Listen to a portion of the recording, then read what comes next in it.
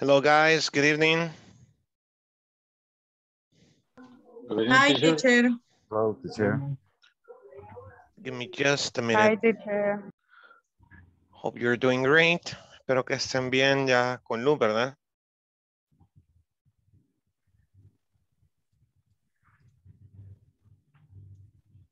Ok. A mí se me acaba de restablecer el servicio de internet. Ya había vuelto la luz y todo, pero el Inter acaba de entrar. Por eso ahorita que me conecté.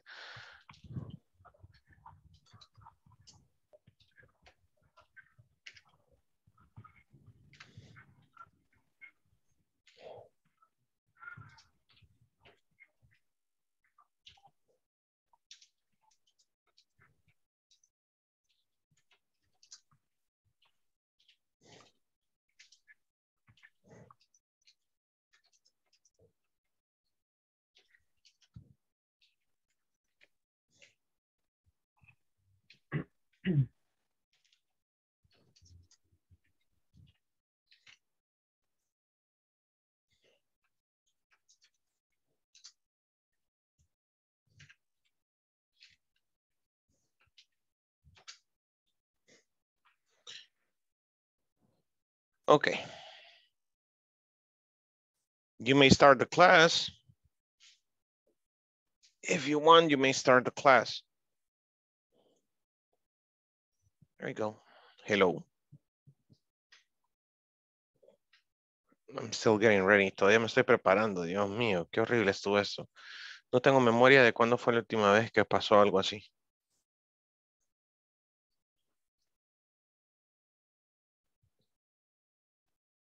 It's terrible. Y me imagino que algunos de sus compañeros han de venir en el tráfico con los semáforos apagados, ¿verdad? Y bueno, en Sonsonate se acerca una evento tormenta también. Esa es otra, que vamos a tener 2 días o 3 de ¿cómo se dice? De temporal, ¿verdad? Está tronando fuerte. Wow, yo no entendía por qué, pero para acá me ha costado un montón, casi 2 horas desde Merlión.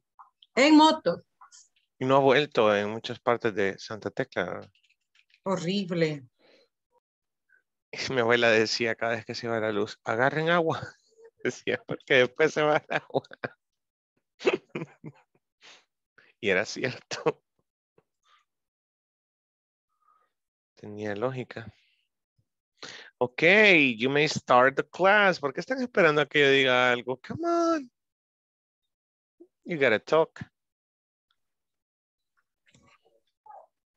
Yo tengo una pregunta, teacher.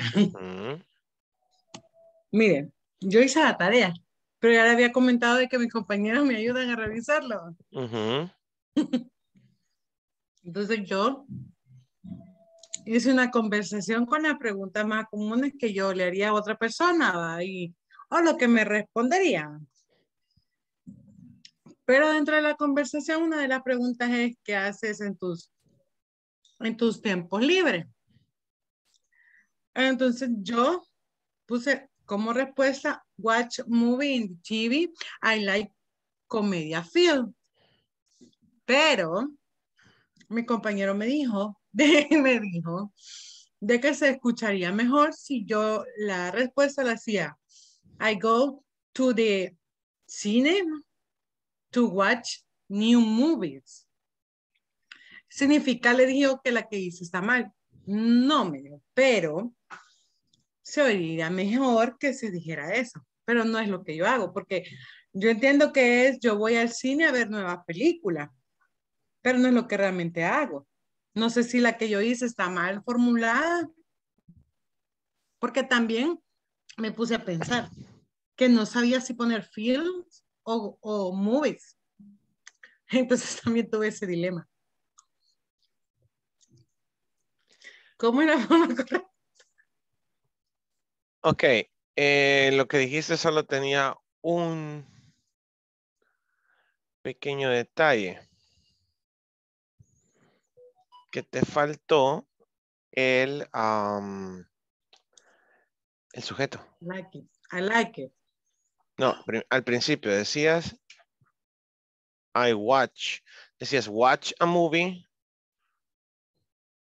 ¿ok? Ah, pero como, acuérdese que, bueno, imaginé quizás, sí va, de que como era una conversación fluida de la cual sabíamos que estábamos hablando de mí, pero significa que escrito siempre debe llevar el sujeto. Sí, sí, recuerden que Ah, pues sí, tiene que decir ¿quiero ver? Watch I movie. I watch a movie. Mm. In the TV. Ok. Aquí también tuve otro dilema.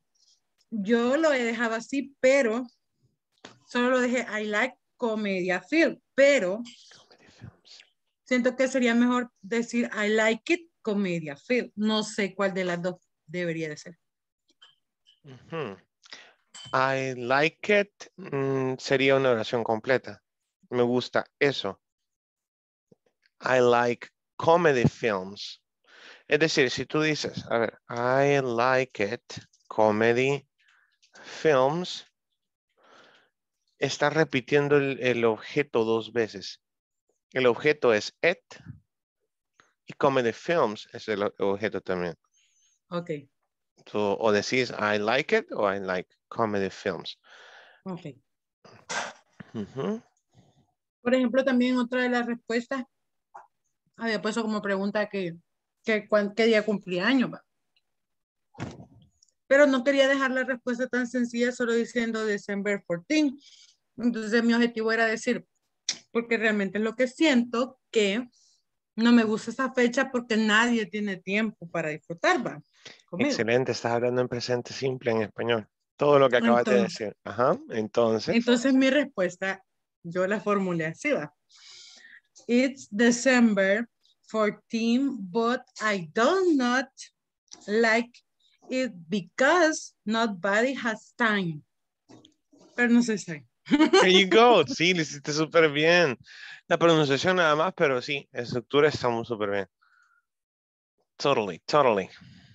Ok, eran con las que más tenía como el dilema porque ellos me estuvieron corrigiendo en eso, entonces me costó más hacerlo, pero ahí está. Y sin embargo, no te pudieron corregir. Pero es porque le digo, pues como todos estamos aprendiendo, no hay nadie que esté en el grupo ya con un nivel bien avanzado, sino que todos estamos en el módulo 3, hay otros que están en el módulo 2, así. Hay diferentes, Básico 2, básico 3. sí, ¿Y ya van avanzados?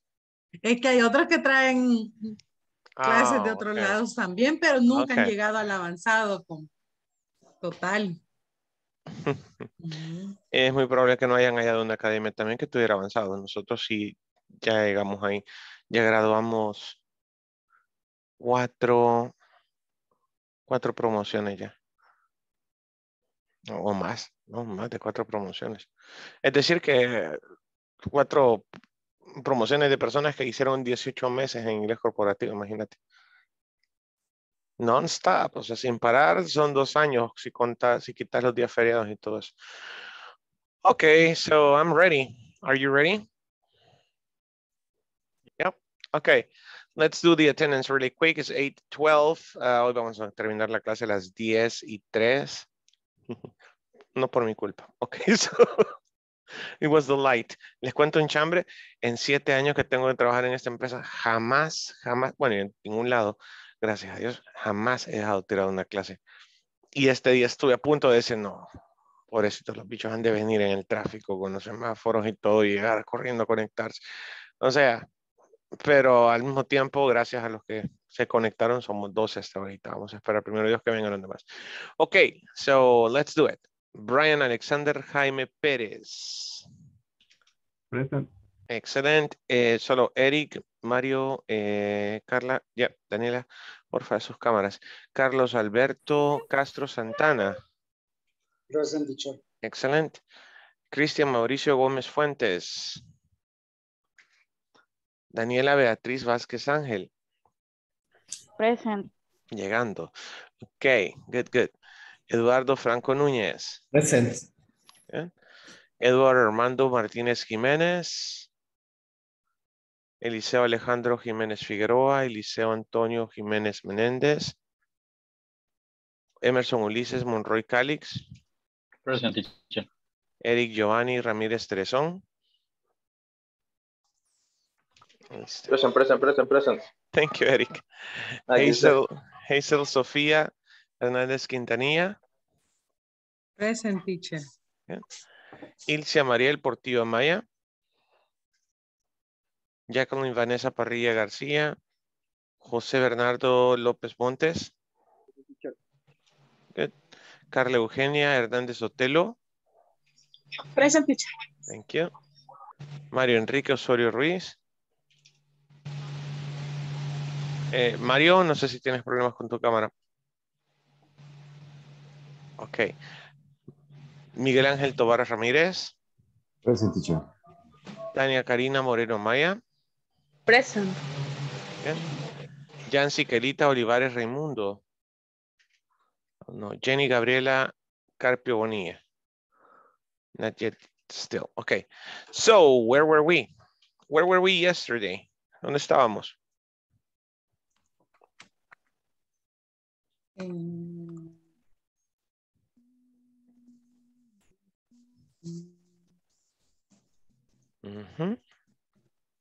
Yesterday's last topic. Come on. En las preposiciones de tiempo. Prepositions. Hablábamos de in, on, at. Okay. Lo siento, ya vine. It's okay. Thank you. Gracias por unirnos.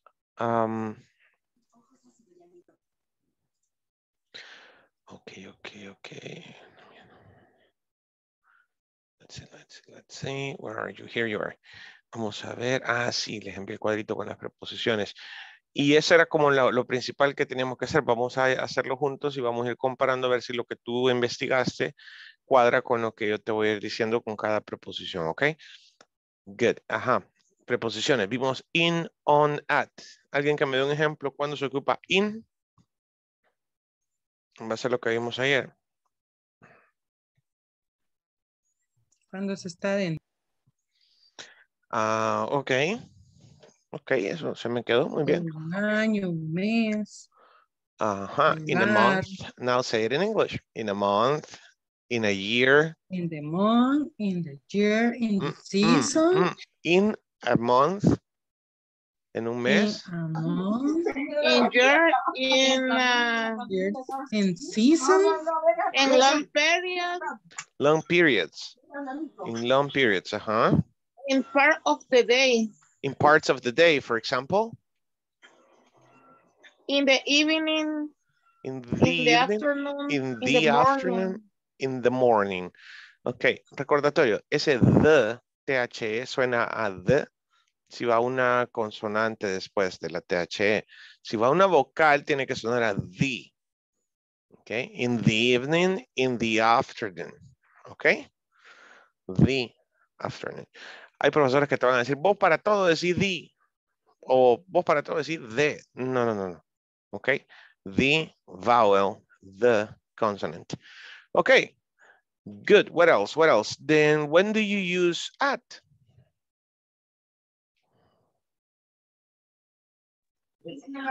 Days, time of day, meal times, holidays, expression. Holidays, for example. Cuando se está como cerca de algo. De un tiempo. Oh, no, cuando está cerca de un lugar como punto de referencia, then you say at. Yeah. I'm at the bank. I'm at the bank. Estoy en el banco, o sea, fuera del banco, no estoy dentro. Okay, good. Very good. What else? Holidays, decía Carla, at Christmas, at Easter, at the weekend. Okay, and some expressions. En su libro, esta es en la página 36, decíamos at 2:30, regarding the time, just say the numbers. Just say the numbers. Eduardo, what time is it?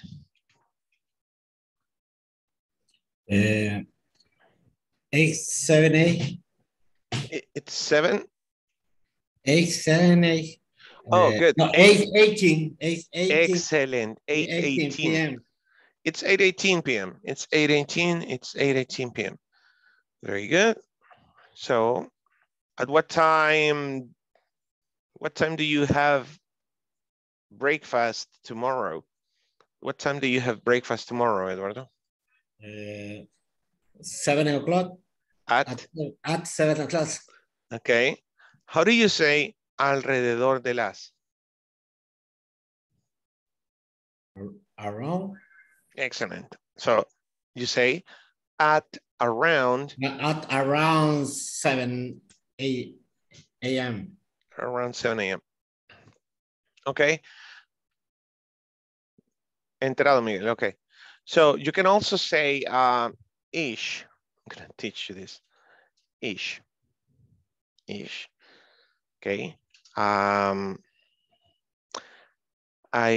have dinner at 7-ish. At 7-ish. Eso es muy apegado al español. A las 7 pasaditas. ¿Ya? A las 7 pasaditas. ¿Sí? Podrías decir incluso at about, o lo que acaba de decir Eduardo. At around 7-ish. Or at about 7. Okay. So just say the numbers. Solo di los números. Ahora, dos cosas diferentes. Me preguntan la hora. What time is it? Oh, it is 8:20. It's 8:20. It's 8:20. It's 4 p.m. It's 1 o'clock. It's 1 o'clock. It's 2 o'clock. Ese o'clock se ocupa solamente con números enteros, es decir, la hora exacta. Y quiere decir en punto. Ojo, una O mayúscula, apóstrofe, clock. O'clock. ¿Ok? Easy. Other ways, otras formas de llamar al mediodía. You can just say noon. It's noon. Repeat. It's noon. It's noon. It's noon. It's noon. You can also say it's 12 noon. It's 12 midnight. Good? It's 12 midnight. Good. ¿Alguien tiene alguna pregunta en cuanto a la hora?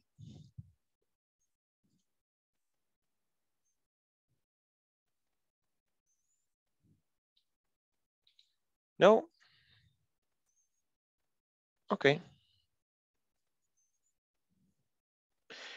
Good. Let's review some content. Voy a compartir un contenido con ustedes y pues lo vamos a hacer juntos. Dos cositas. Solo no lo puedan compartir en la pantalla, háganme el favor. Esto nos va a ayudar ahorita para poder empezar a soltarle un poquito.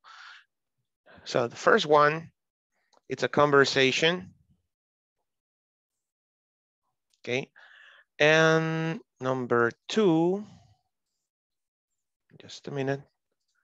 It's a little quiz. Es un pequeño examen que ustedes pueden utilizar. En grupos lo vamos a hacer esto. So, primero voy a leer yo la conversación para que ustedes intenten replicarlo. Elegiré a 2 parejas ahorita. Vamos a ver cómo lo hacen. Luego les divido, practican, cambian roles. Los traigo de regreso y vemos. Antes de traerlo de regreso, el siguiente paso será contestar ese pequeño cuestionario, aprendiendo la gramática. Porque dice, simple present statements with irregular verbs. En gramática general se conocen como verbos irregulares esos 3. Have, do, and go. ¿Por qué se le llaman verbos irregulares? Y hay profesores que se clavan con eso y dan toda una clase sobre verbos irregulares y no sé qué. No, no es necesario. Realmente no es necesario extenderte en algo que es tan sencillo. Y es tan sencillo que le podemos quitar lo complejo y decir que el único verbo irregular que existe en el presente simple es have. have. Porque en terceras personas, he, she, it, se convierte en has. What is the meaning? ¿Qué quiere decir have or has? Tener. Tener. Solo tener presente. Ese más que todo. ¿Por qué? Porque el do y el go cumplen con una regla. ¿Qué dice la regla de modificación de verbos? Se le agrega la S. O en Ese. ES, ajá, en el caso de do o da, de do o go, se agrega la ES. So, ahí en su WhatsApp está esto. Okay. So we have, I have a bike. I, you, we, they have. I, you, we, they do. I, you, we, they go. Okay. I'm going to try English with you. So again, I, you, we, they, we use have, do, or go. He, she, it, has, goes, does. Mind this. Number one, I talk in affirmation. I do affirmations. Number two, I have third persons. He, she, or it. Okay? He, she, or it. Then I have has, does, or goes. Got it? You got it? Got I it. got it. Excellent. Very good. So give me examples. Okay, let's try some examples. Positive. I have a computer. Excellent. I have a computer. Okay. What's your favorite color, Emerson? My favorite color is blue. Blue. Daniela Beatriz Vázquez Ángel. How are you? Hi. Awesome. Okay, Daniela, please give me an example. You can use have, do, go, or has, does, goes.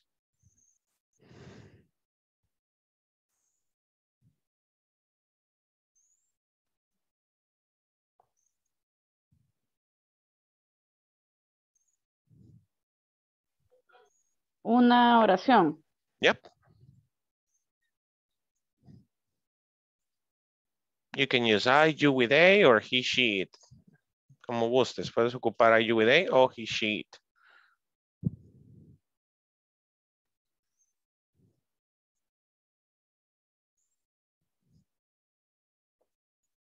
Creo que perdimos. No veo a Daniela. Okay, let's check for another blue student. I don't see any blue student. Tania, Karina.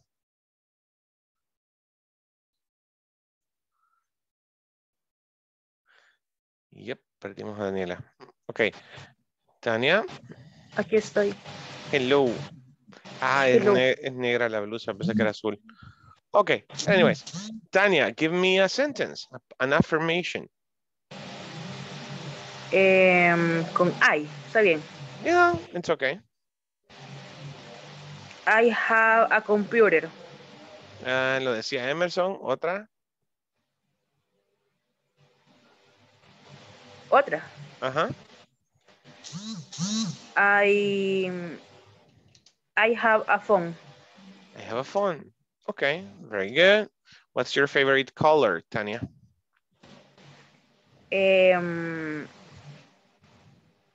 Green. Green. Okay, Brian Alexander. Hi. Okay, Brian, give me a sentence. Without I. Try to use you with a or he, she, it. He. Okay.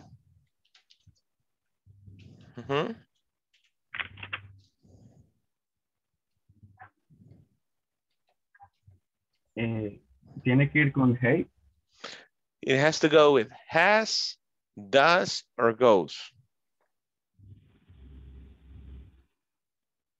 That. Does, okay.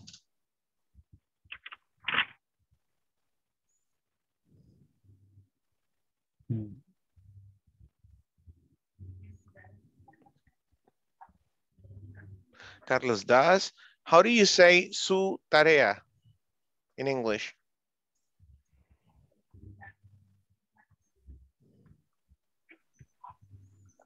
Homework.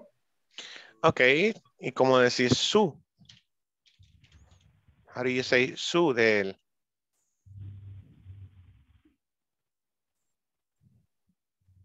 His. Excellent. His homework. Carlos does his homework.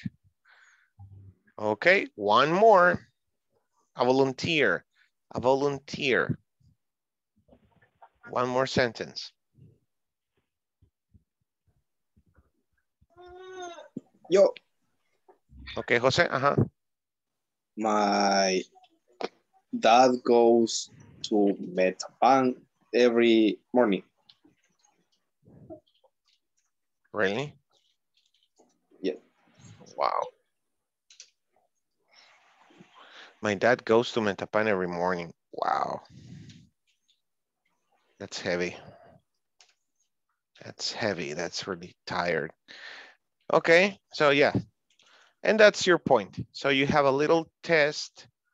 Tienes un pequeño quiz ahí que completar, pero número uno, vamos a llevar a cabo la lectura, es decir, la conversación entre dos personas. Tengo a Paige, ojo, Paige y Adam. Paige and Adam. Pero me voy a mandar los ejemplos que hicieron sus compañeros. Ahí está. So, I have Paige and Adam. Necesito que se ubiquen en esa conversación. Yo solo la voy a leer. Y esto va a quedar grabado en su sesión de YouTube. ¿Por qué es importante esto? Porque así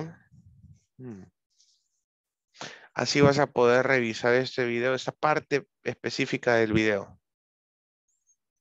Y poder intentar imitar la articulación, que es algo muy importante. Ok, todos ven mi fea cara, ¿verdad? Yep. Ok, let me try it. Better. Okay, so it says, let's go to the park Sunday morning. Good idea, but let's go in the afternoon. I sleep late on weekends. What time do you get up? I get up at noon. Really? That's late. Do you eat breakfast at noon? Yeah. What time do you get up? At 10 o'clock. Oh, that's early for a Sunday. Hey, I have an idea. Let's eat at Park Cafe. They serve breakfast all day. Voy a repetirlo una vez más y ahora sí, de una manera normal. ¿De qué te sirve esto? Puedes ver el video primero lento, imitar todo lo que puedas y la meta es hacerlo naturalmente. 1, 2, 3. Let's go to the park Sunday morning. Good idea, but let's go in the afternoon. I sleep late on weekends. What time do you get up? I get up at noon. Really? That's late. Do you eat breakfast at noon? Yeah. What time do you get up? At 10 o'clock. Oh, that's early for a Sunday. Hey, I have an idea. Let's eat at Park Cafe. They serve breakfast all day. Ok. Se la pica, ¿quiere que lo veamos? No. Esto es, a los que han estado con sesión 1 a 1 conmigo, les he explicado esto. se llama autocorrección. Entre más rápido alcances la autocorrección, más rápido vas a aprender inglés. ¿Y de qué manera lo haces si no tenés a nadie con quien hablar? Entonces, lo que tenés que hacer es tener un parámetro. Tener un parámetro. Y el parámetro es una grabación de audio, o que mejor que un video, ver cómo articula cada palabra el teacher.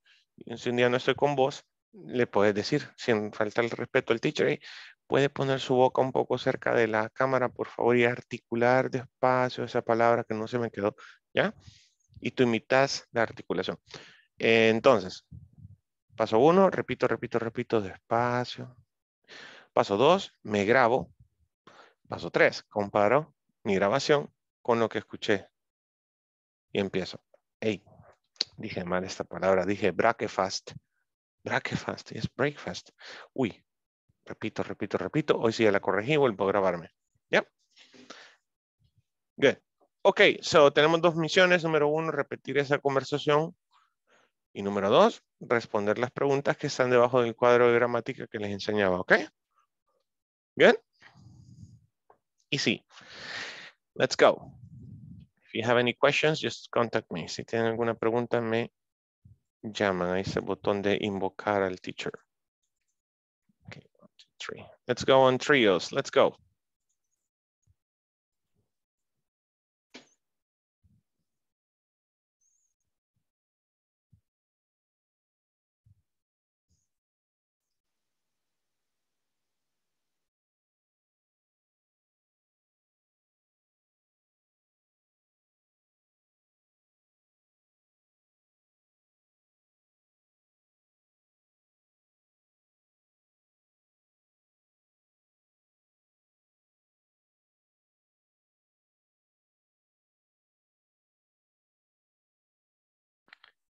Okay, Mario, if you can hear me, let's go. Vamos, Mario.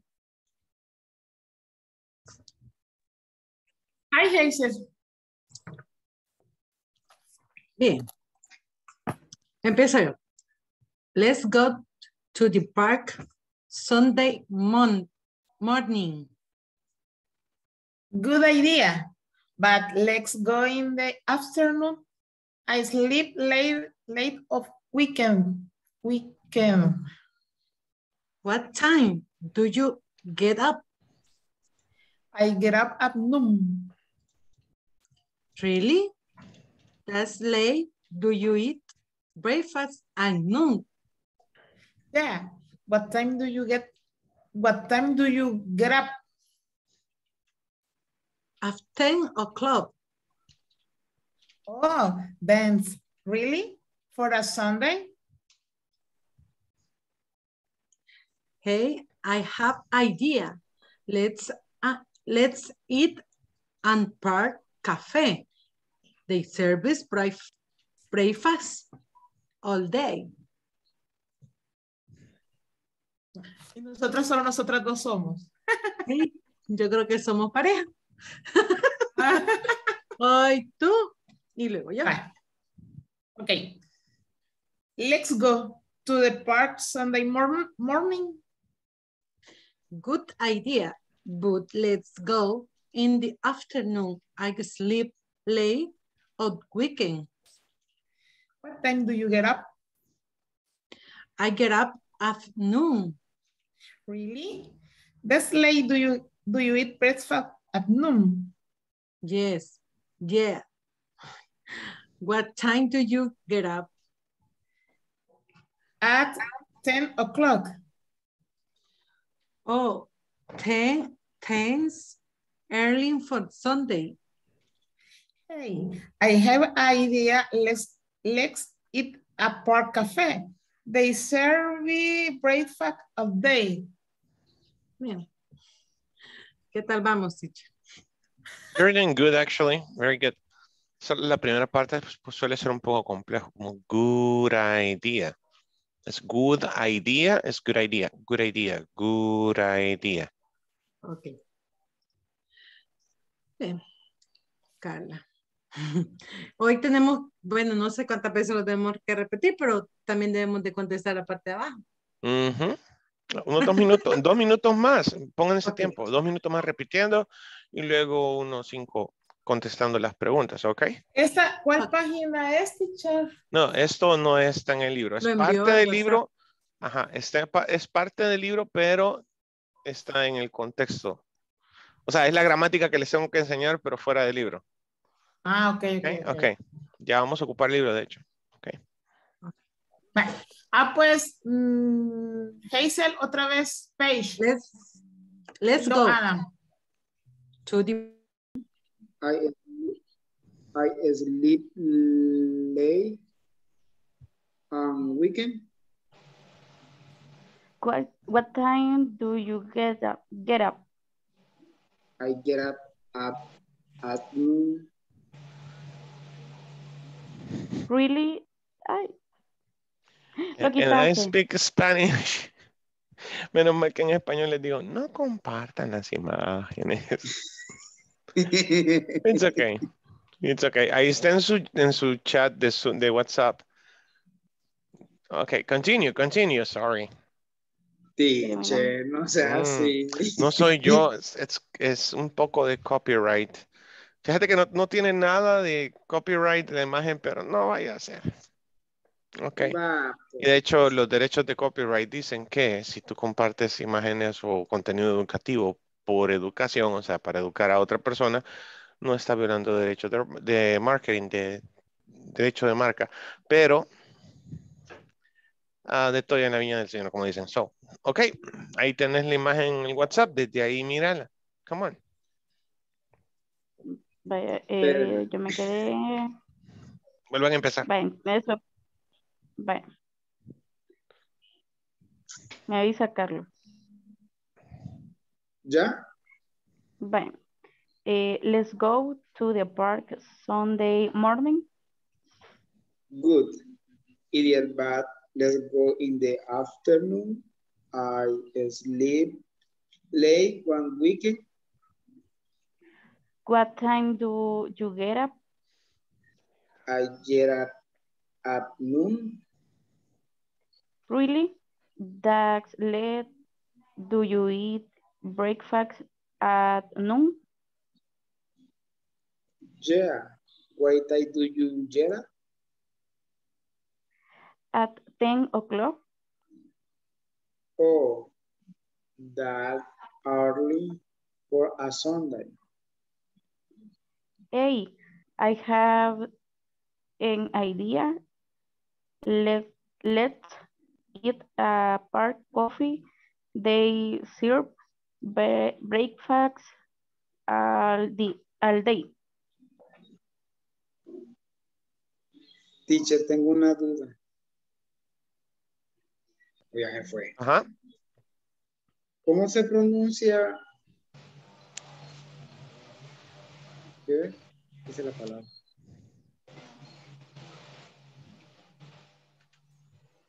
Hay una palabra que no sé cómo se pronuncia. Early. No será late.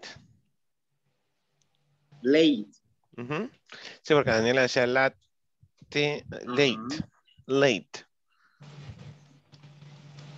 Late. Sería I sleep late. Late. I sleep late. I sleep late on weekend. No. Sí. I sleep late on weekends. Yes. That's right.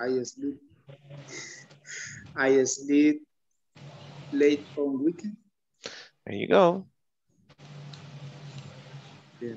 Otra palabra que podría resultar un poco difícil ahorita es breakfast. Breakfast.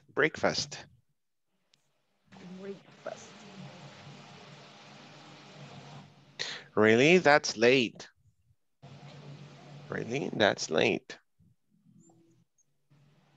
Ok.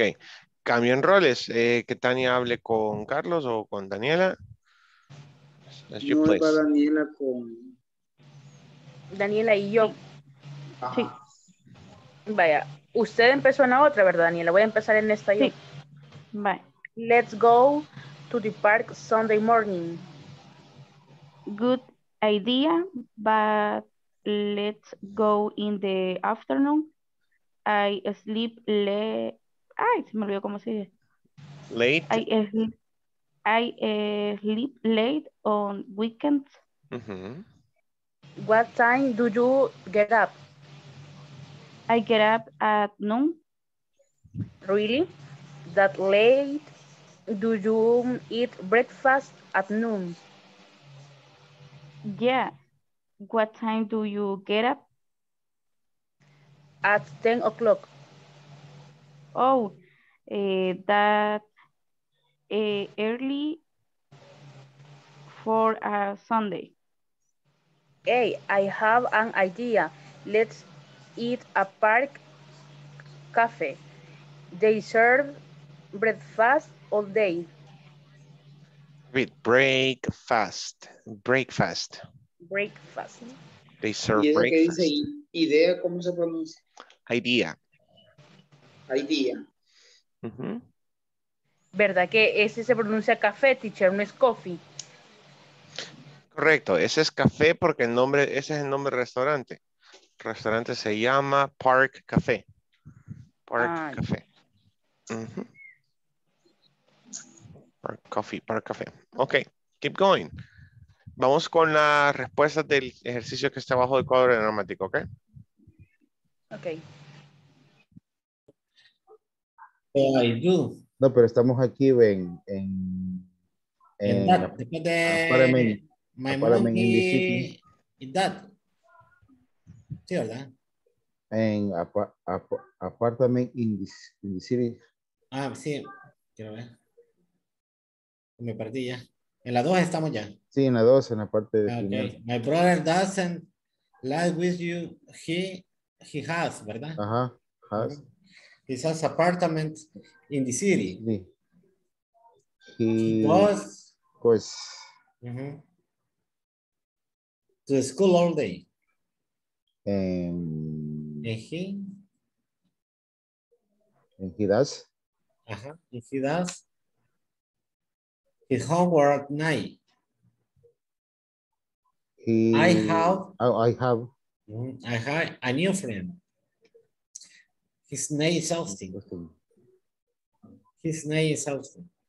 We go. We go. We go to the same school. And sometimes we do, sería también, we do our homework together. Ok. Ok, están. Ahí lo tenemos.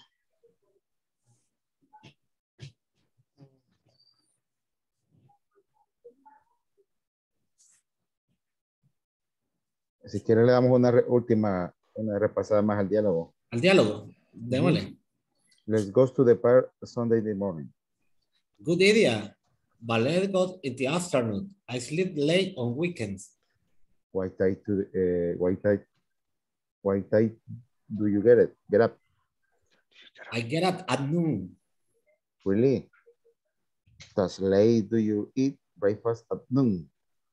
Yeah. What time do you get up? At 10 o'clock. Oh, that's early for Sunday. Yeah, I have idea. Let's eat the bar coffee. They serve breakfast all day.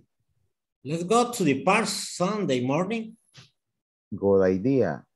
But let's go in the afternoon. I sleep late on the weekend. What time do you get up? I get up at noon.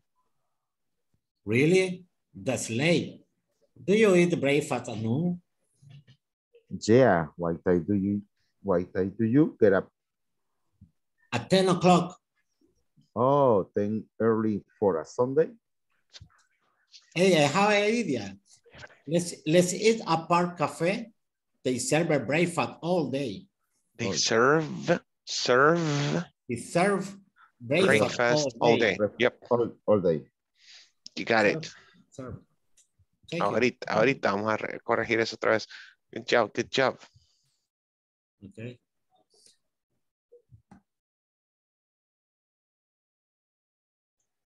Come fly with me. Let's fly away. If you can use some excited fools. Oops. Ok, let's see. Vamos a dejar esto grabadito, otra vez. Es necesario que todos corrijamos esto y quizás sería un ejercicio bonito. Practicarlo fuera de la clase, lee cuantas veces sea necesario esa conversación y mañana vemos cómo te sale, ¿ok?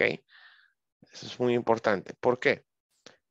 Una de las claves para aprender inglés rápido en cuanto a conversación es la repetición constante, repetir,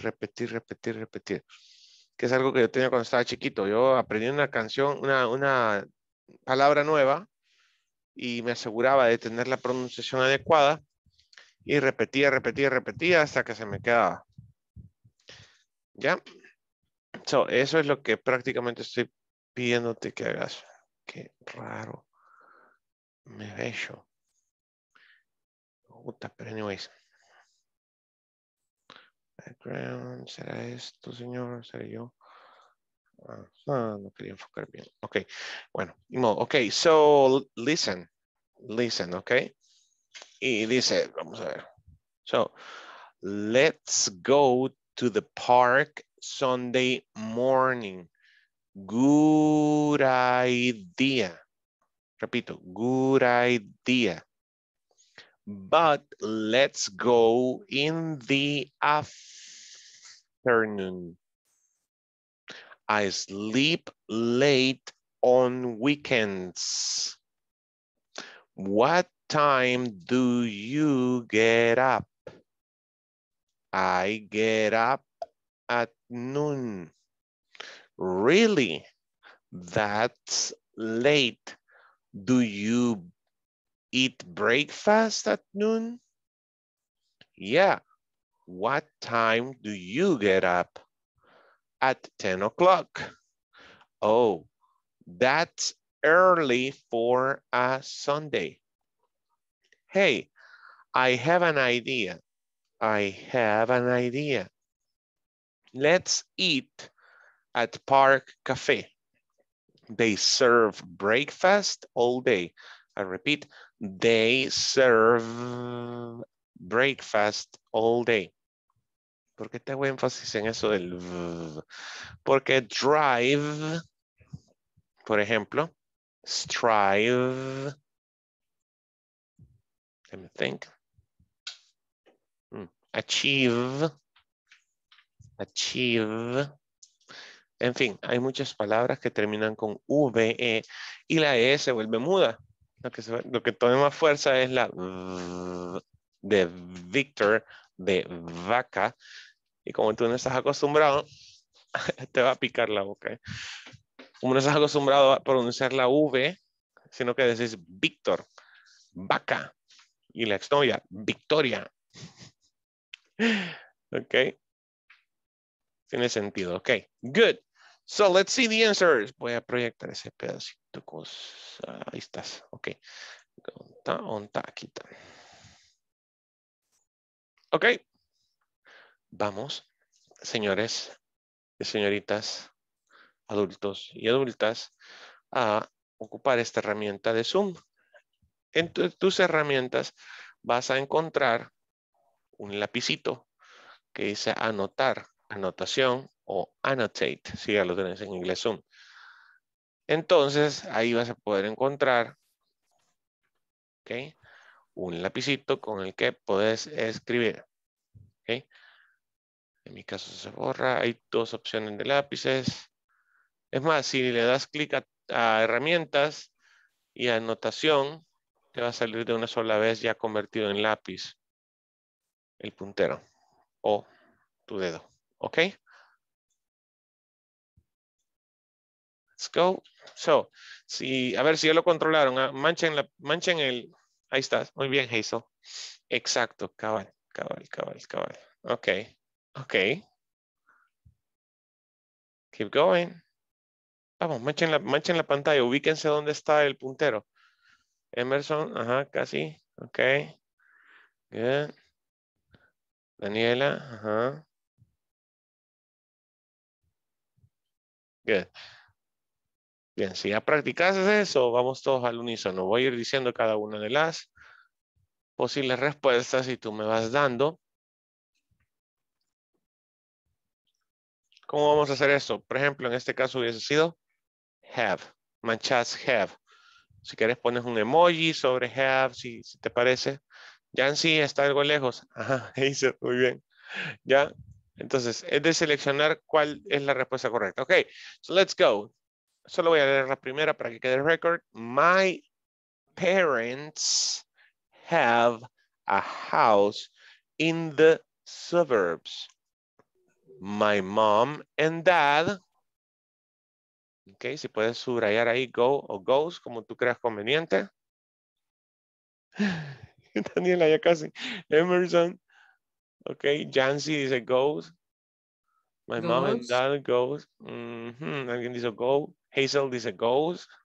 Daniela dice goes. Ok. My mom and dad goes. José dice go. Ok. Alguien manchó. Brian dice go también. Ok. That's it. Eduardo, no lo veo por ahí. Miguel. No sé Miguel cómo dice go. ocupa esa herramienta, no encuentro eso. No le encuentras. No. A veces ocurre eso. Hay 3 puntitos. Tienes que buscar 3 puntitos ahí. Lo voy a A buscar. mí me aparecía we option.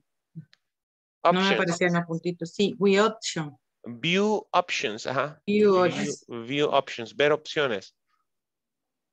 La Puede parte decir superior de la pantalla está. en la parte superior de la pantalla. Ok. Ajá, el centro. I got it, I got it. You got it. Ok. Go. Go. Ok. Va, eso. Bien, Eduardo. Y le dio cabal donde es. Ok. Felicidades a los que dijeron go. Ahora, quiero que los que me dijeron go me digan why. ¿Por qué? It's they. Yes. So you say my mom and dad. My mom and dad. So they, ya ocupo go. Very good. They go. Es bien común. ¿Por qué les pasó esto de decir goes? Porque solo te enfocas en el último sujeto, pero estos dos están unidos. Mi mamá y, ok, esta es una preposición, chicos. Perdón, es un conector. Conectores hay un montón, les envío un cuadro ahí. Y este es para unir dos ideas. My mom y dad. My mom and dad. Mi papá y mi mamá. Ok, o sea, ellos. Very good. Next, so goes. Vuelvo a leer. My parents have a house in the suburbs. My mom and dad go downtown to work. My parents are very busy, so I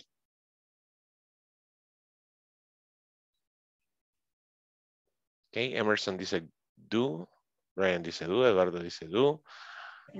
Hazel dice, Don Miguel dice do, ahí escribiéndolo, very good, Hazel do. Daniela do, ok. Sofía, todos dicen do. Ok. So I do, very good, a lot of work at home. Okay, so I do a lot of work at home. Continúo. La siguiente oración. My brother doesn't live with us. He, Eduardo dice has, Emerson, ok, dice Daniela, ok. Y dice, hey, solo una vez. Ok. Ok, have, no sé qué, un mancho have, creo que fue por accidente. Ok. Un accidente, ok. Y yo por accidente. No alcancé a leer el nombre. Ok, he has, very good, he has, es lo que acabamos de ver, terceras personas. He has an apartment in the city. He has an apartment in the city. He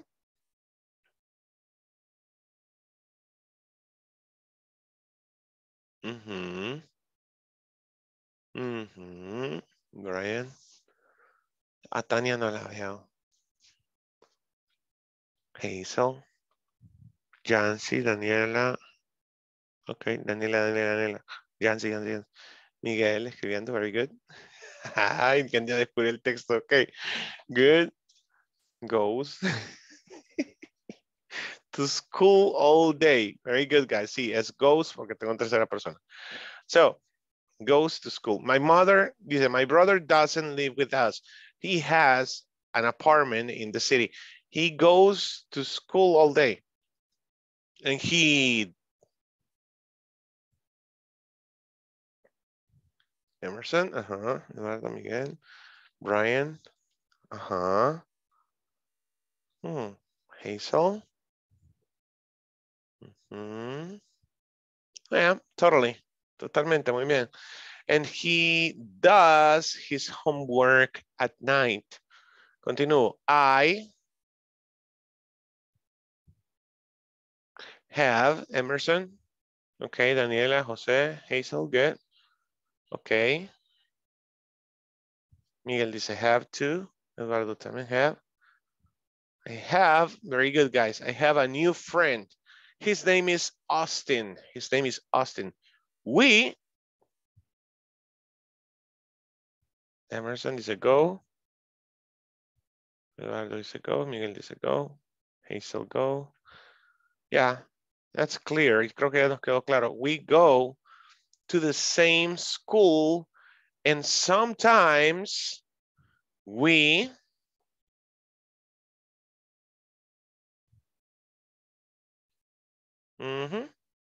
we go. No, go no es una opción.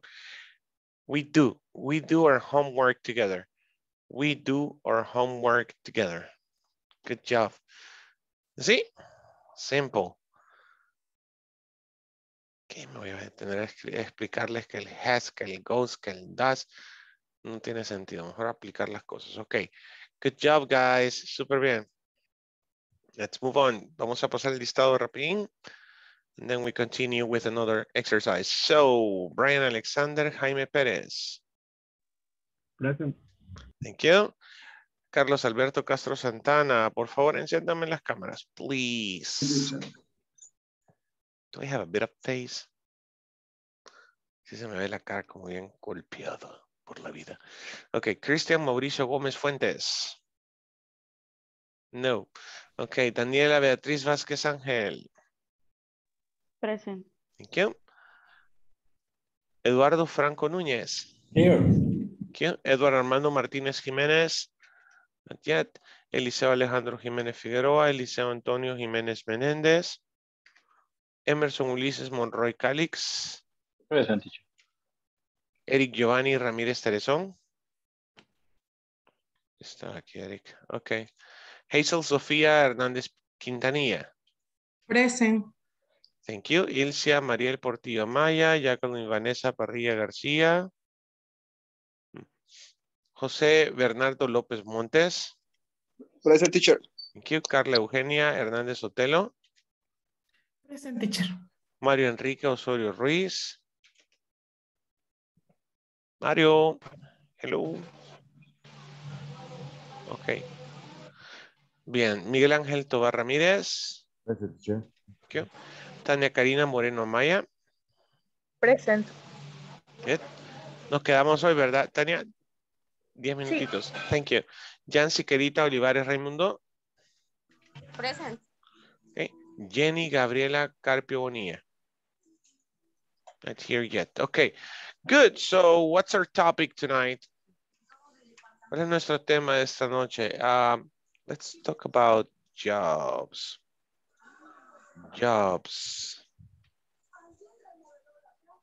Okay. What jobs do you know? ¿Qué trabajos conoces? Firefighters. Firefighters. Firefighters. Yes. A firefighter or firefighters. Engineer. Engineer. Profesión. Engineer. Ajá, ingeniero. Engineer.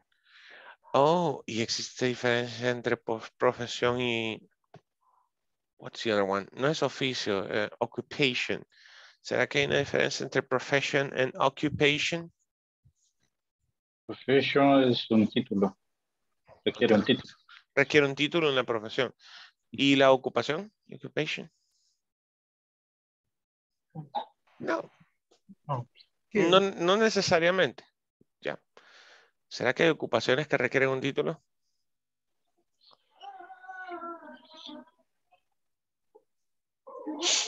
Sí. Rompecabezas. Ajá. Tal vez no. Un título puede ser una certificación. Certificación. Ajá, cabal de especialización. Sin necesidad de tener y haber ido a la universidad. Por ejemplo, in Canada, to become a clown, to become a clown, you need a title. You need to go to the University of Clowns. It's really? Really? You have to study. I mean, you can be a professional. You can be a professional clown and make money. Yeah. ¿Se entendieron? ¿Quién no entendió lo que dije? A ver. En Canadá, para ser un Santa Claus se requiere ir a la universidad. Payaso.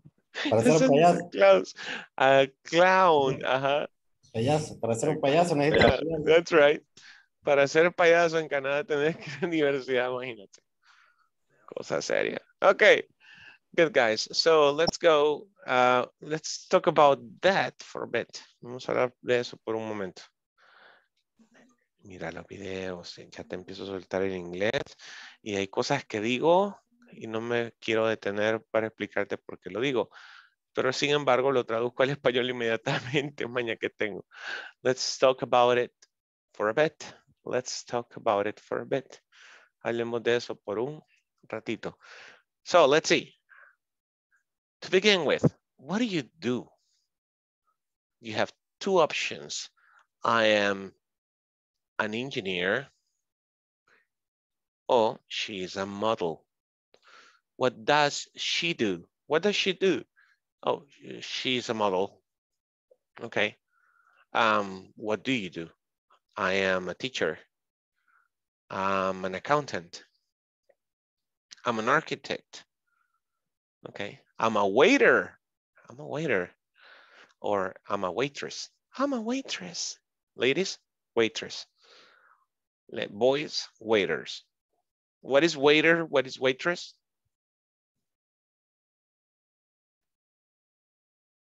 No, when you go to a restaurant, waiter.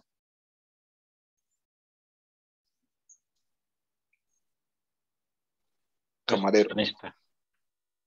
Camarero. Very good. Okay, so, opción número 1, ocupo el verbo to be. I am, she is, he is. Okay, you are. Okay, you are a waiter. You are a, I don't know, an accountant. You're an accountant. No se les olvide a consonant, an vowel. Siempre aplica eso. So, that's the first option. Hablo de mi profesión o ocupación directamente. No para qué compañía trabajo. Suele ser un error muy común. So, ¿cómo ocupo yo hablar del lugar o de la compañía para la que trabajo? For example, I work at Avianca. La preposición es la que te va a dictar si vas a decir el nombre de la compañía o el rubro de la compañía, el rubro en el cual trabaja la compañía. So, I work at, y ese es el nombre de la compañía. I work at Inglés Corporativo. Okay. Sin embargo, I work for an English academy. So, what do? I am a teacher. I work for an English academy. I work at Inglés Corporativo. Got it? ¿Por qué, teacher? Gramática. Solo es gramática. No te puedo decir, mira, 3 más 3 son 6 aquí o ya. No, simplemente gramática. Si digo at, voy a nombrar el nombre de la compañía, nombre propio de la compañía. Tampoco la razón social, ¿verdad? ¿Ok? O I work for hotel chain. ¿Estamos? Eso siempre con la idea de que at es bien específico. Mira ahí en el rincón inferior derecho. at specific, okay, at specific, for non-specific.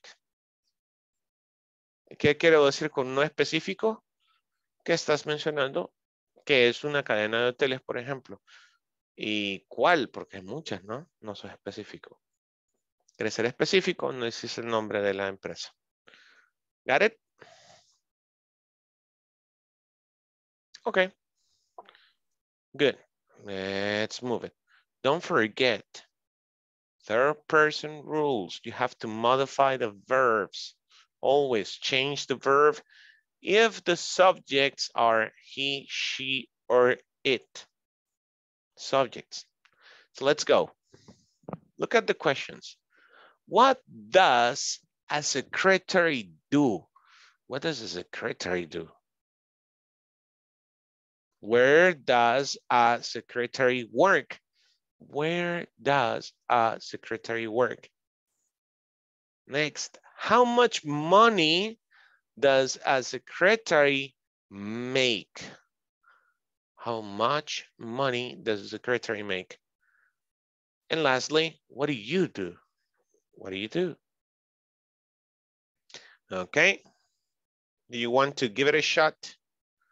Do you want to give it a shot? ¿Le quieren dar un tiro? ¿Quieren intentar una vez? You want to give it a try?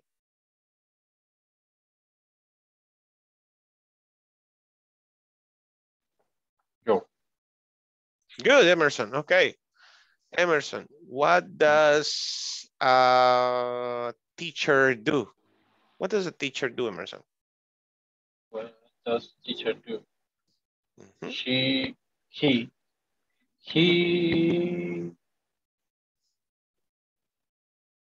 He teach new language. New languages. Yeah, he teaches. Teaches. Don't forget, tercera persona, ese es el punto de este ejercicio. He teaches. He teaches. That's it. He teaches. Un teacher puede ser de lo que sea. A teacher teaches. Okay, he teaches. Where does a teacher work?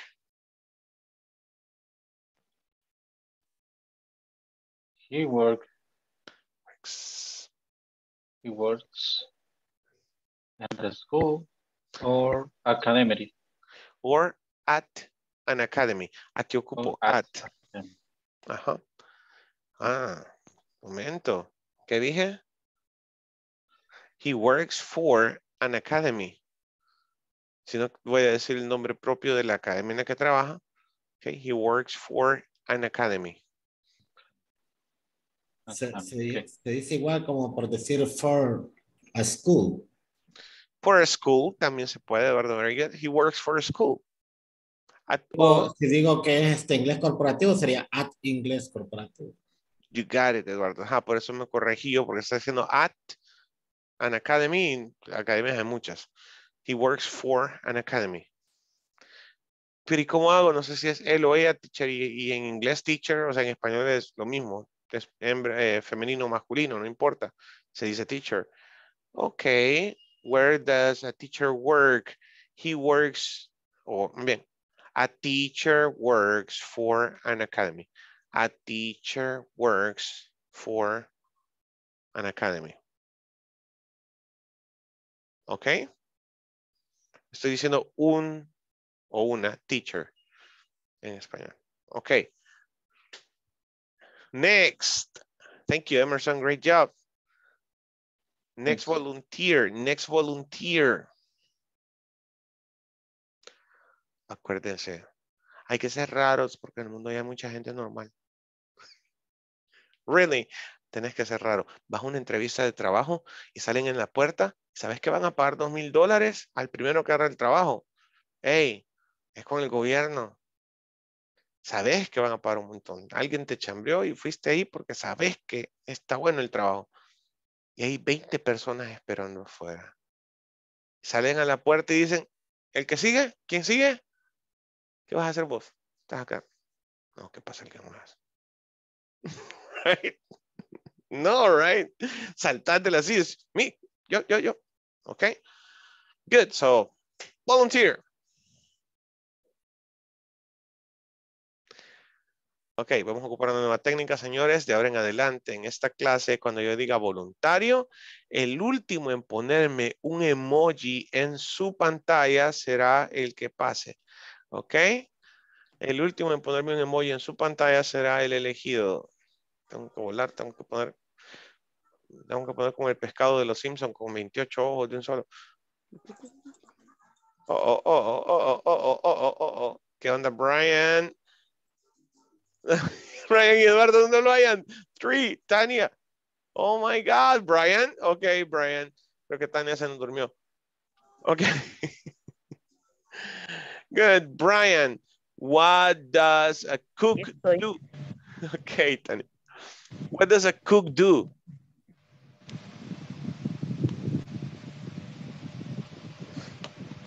Look at the picture. What does a cook do? What?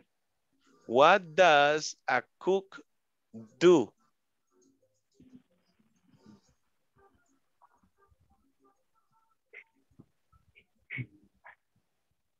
Chef? Uh-huh. Very good. What does a cook do? So you're using this. What does a cook do?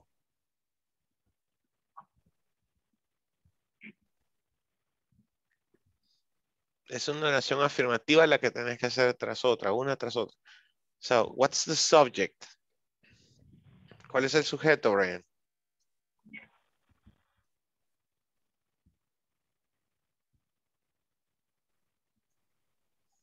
He. He, ok, podría ser. He, ajá.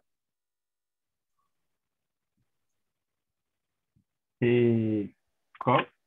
He cooks. Very good. Cook.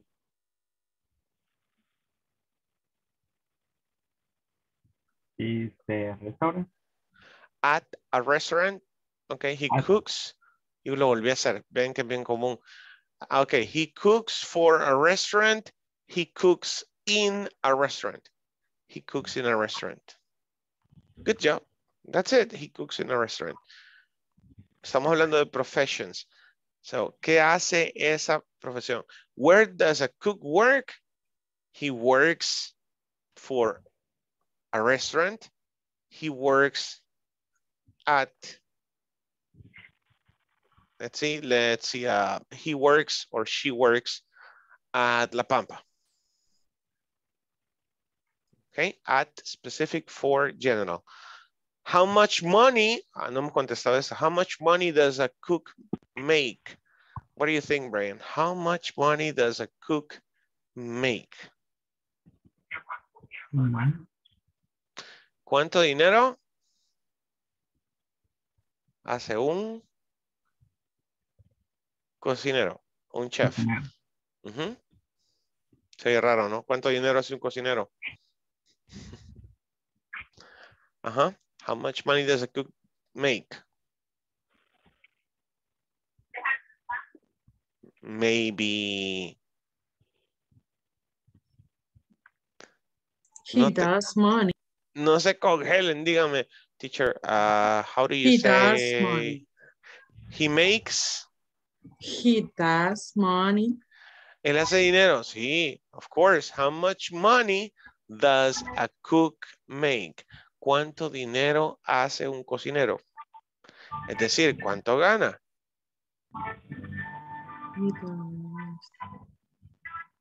Bien, repito, voy a contestar con lo que se me está preguntando. Pon atención a esto.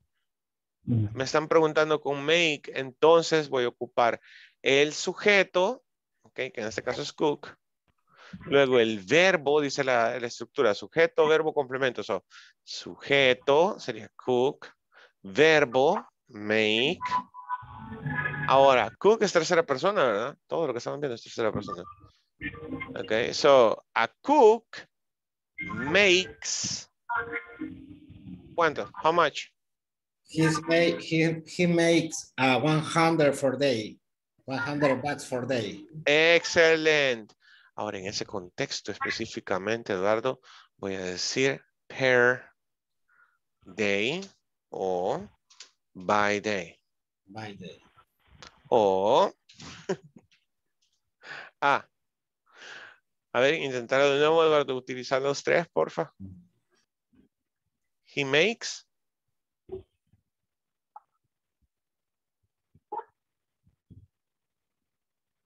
Eduardo.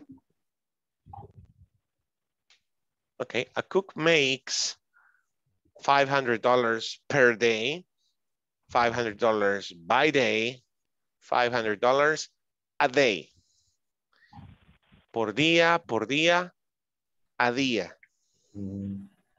O en un día. En un día. En un día. Ajá, el a es un día. En un día. A day. A day, pero no le pongo el in antes. So, a cook makes $500 a day. Y sigo diciendo, traduciendo, si lo quieres ver así, por día. Pero cuando dice a cook makes, ¿cuál lleva la S? Lleva cooks. Entonces, he cooks, make. No. Así estaría. Al fin alguien lo preguntó. Muy bien. He puesto esta profesión aquí por molestar. ¿Por qué? Quiero que ubiques una cosa. Muchas palabras son verbos. Regulares. Son palabras, no. O son verbos o son palabras. ¿Y cómo voy a saber que cook es cocinero? Al contexto. ¿Dónde va cook aquí? How much money does a cook? Y hice la estructura de las preguntas abiertas que debo de tener primero. Una WH, que toda mi WH sería how much money. Toda esta es mi WH. Quiero encontrar, saber cuánto dinero. Por eso esa es mi WH. How much money. Luego dice la estructura, va el auxiliar de acuerdo al sujeto que voy a ocupar. ¿Y dónde está el sujeto aquí? Estamos preguntando por cook. Entonces quiero decir a cook. Y el complemento, ¿okay? En este caso sería nuestro verbo, make. De nuevo, how much, WH. Perdón, how much money sería mi WH. How much money, ese es mi WH. Auxiliar, does. Porque sé que voy a decir a cook y el verbo, make. Ok, how much money does a cook make? Entonces, en ese contexto yo ya sé que el cook es un sujeto. Ah, ok, entonces cook, un sujeto, cocinero. Podría decir chef también, ok. Good. Eduardo, how much food, ya no digo money, how much food do you cook? How much food do you cook every day? How much cook? How much food? How much food? ¿Cuánto como? ¿Cuánta comida? Ajá, ¿cuánta comida? How much food do you cook? Cocino. I cook 2 times a day. Perfect. I cook 2 times a day. Excellent. Bien, vamos a irnos una vez más y vamos a intentar ocupar cuantas profesiones pueda. Any questions? Teacher, what is the meaning of? Teacher, what's the meaning of? And let's practice really quick. Secretary. Secretary. Carpenter. Fighter. Again, fighter. Cook. Lawyer.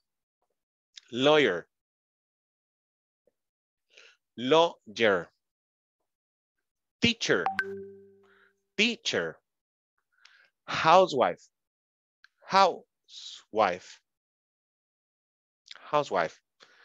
Coach. Engineer. Designer.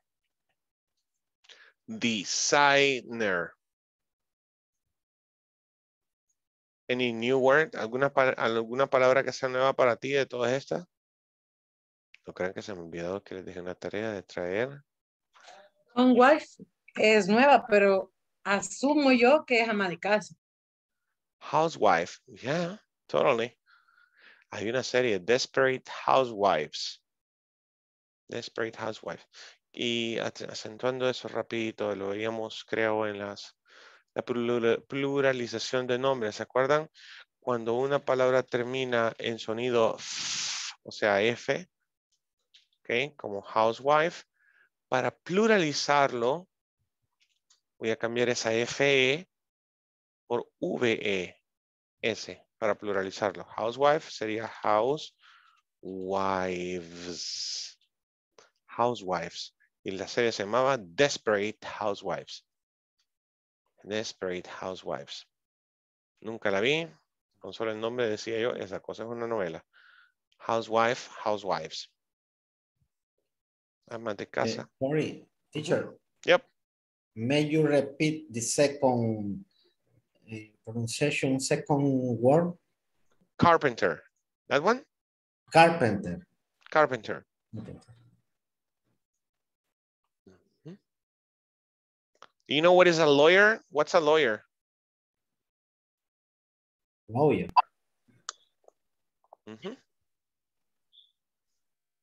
Abogado. Yeah, a lawyer. Lawyer.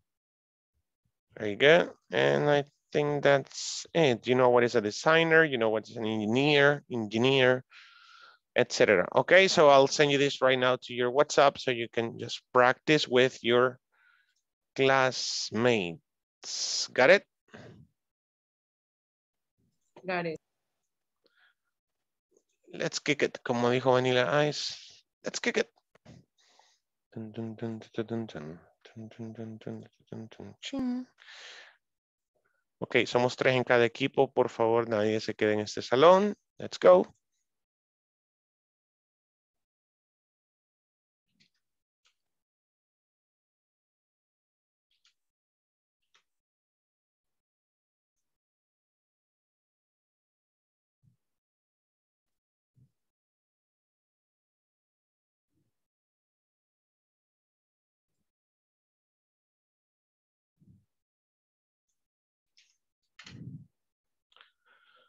Miguel, excellent. Let's go.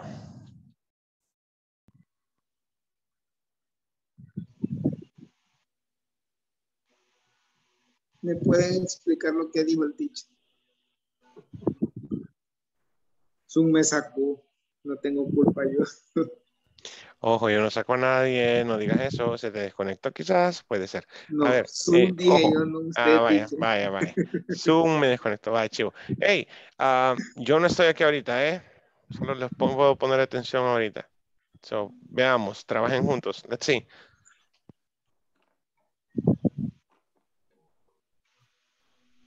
Yo tengo problemas de conexión.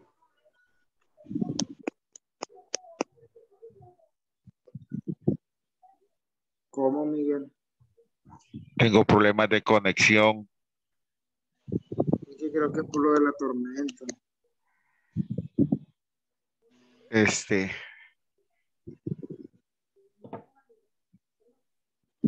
Hay algunas partes que no le entendí de la explicación. Teacher, ¿realmente qué vamos a hacer? Disculpe. Vamos a contestar esas preguntas. Ahorita. Vamos a contestar esas preguntas.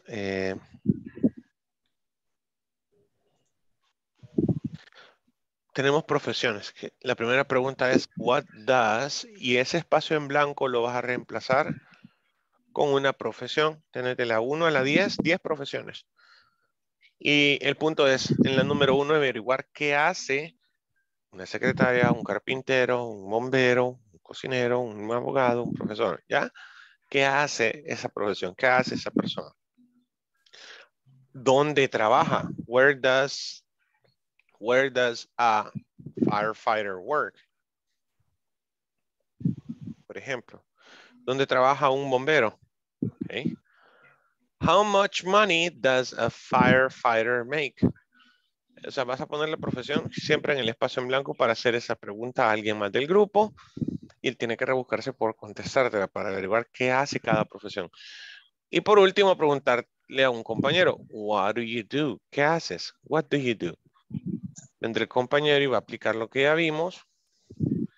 Y va a decir, va a decir, I'm an engineer. I work at CAES El Salvador. I work at CAES El Salvador. I'm an engineer. ¿Ok? Tan simple como eso. ¿Qué es lo que tú haces en tu trabajo? Questions? Ok. El punto es contestar cada una de esas 4 preguntas reemplazando la profesión u ocupación. ¿Ok?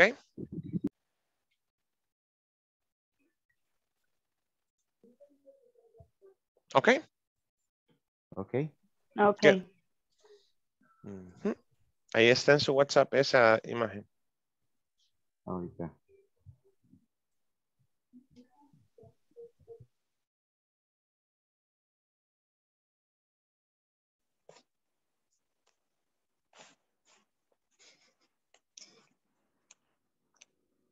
Teacher, el tercero como que se cayó y Carla acaba de ir a traer algo. ¿Fue a traer alcohol? No, algo.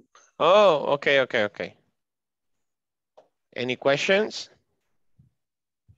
Sí, estábamos trabajando con la profesión de coach. Entonces salió la duda del verbo train. Sería train. Correct. ¿Le interesa a la persona? He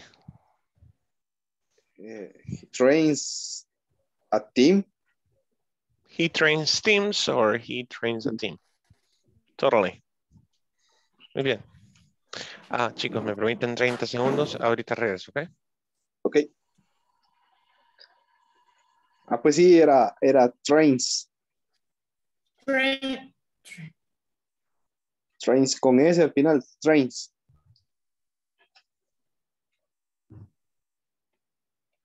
Sería where does a coach work?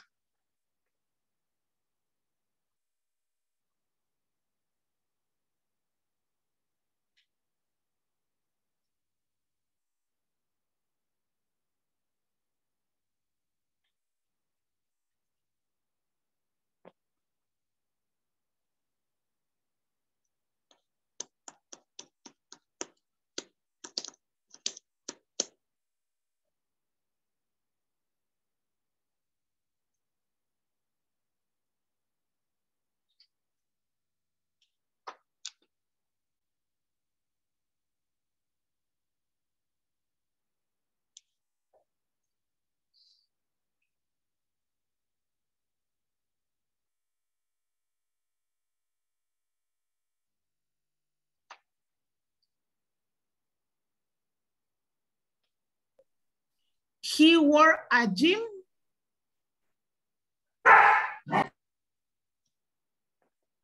He works at gym or at gym.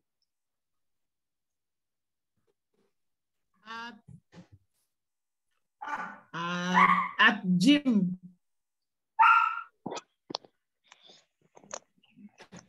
Yo creo. Vamos a esperar a que vuelva el teacher. How much money does a coach make?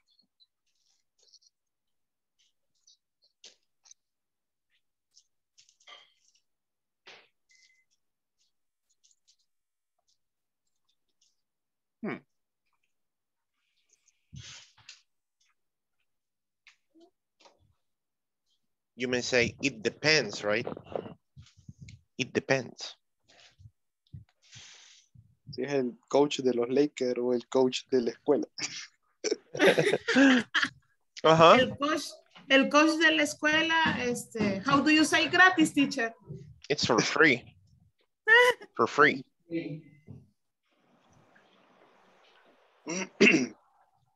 Okay, what was the question? How much money does a coach make? No, because you said, let's wait for the teacher. So I was like.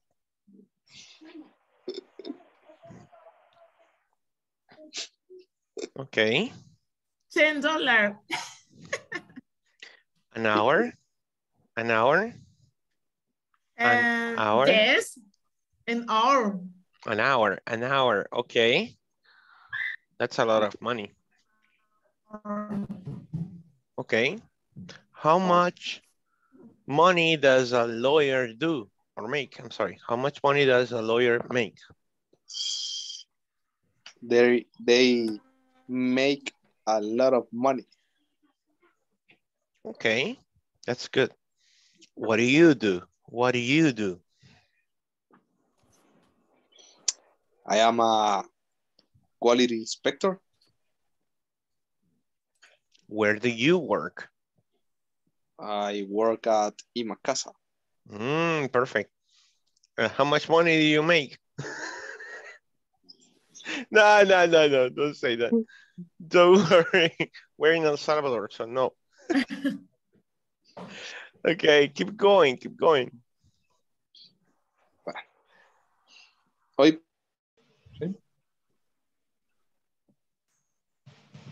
And what do you do? ¿Qué es lo que haces?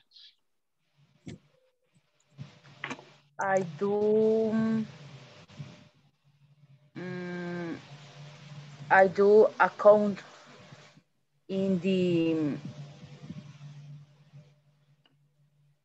the business.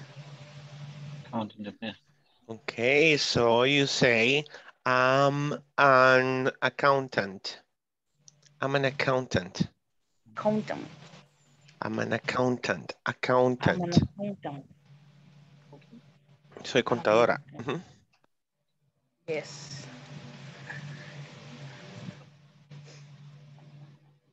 Vamos, Tania, hoy tú me preguntas. Vaya. What does a doctor do?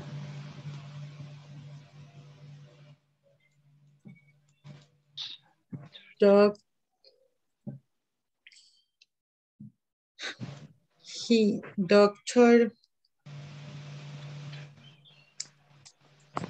Ok, como ya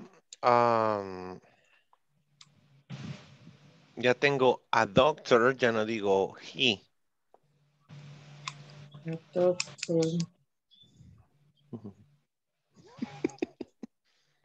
Is copyrights. Okay, what does a doctor do?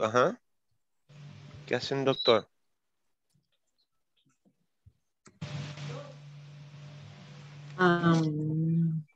Doctor to how do you say in English operar? Okay, he does surgery. He does surgery. Él hace cirugías. He does surgeries. Doctor do surgery. A doctor does. A doctor does surgery. Okay. ¿Cómo te metes esa palabra en la cabeza? Cosas que ya conoces. Sir. Sir. Jury. ¿Cómo se le llama? Jury. Bueno, en English, jurado. Ahí está en el chat. Sir, jury. Surgery. Ahí estás. Very good. Surgery. Okay. Un poquito fresa el jury. Surgery.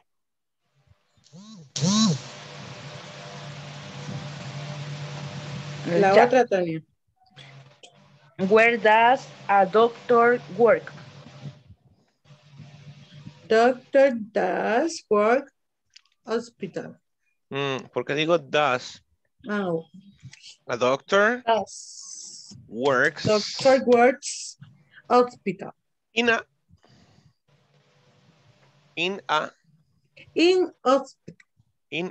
hospital.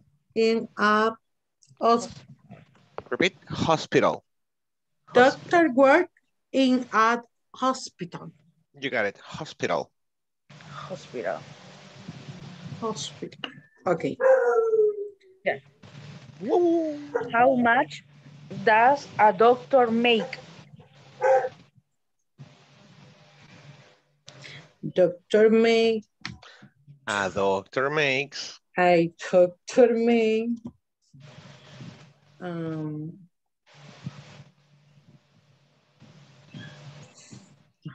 How do you say?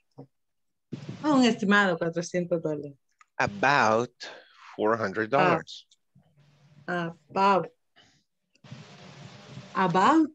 About $400. $400. $100.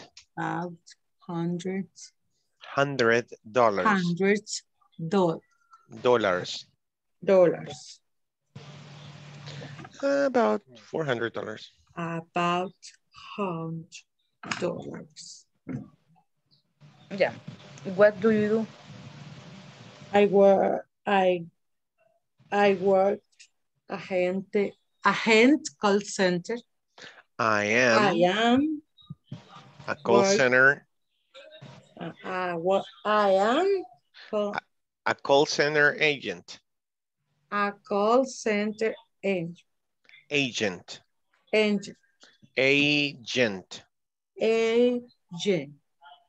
Agent. Te falta la t. Es que yo tengo una. Con la S. No, pero estás diciendo, no es S, es una T, una T. Agent. Ahí, agent. Agent. Gent. Gent. Gent. Gent. Ahí estás. Agent. Agent. Very good. Agent. Okay. Era mala estructura. Ya casi todas las terminamos. Really? Sí. Okay. Let's see. What does a housewife do? What does a housewife do, Eduardo? The housewife does, perdón. No, does.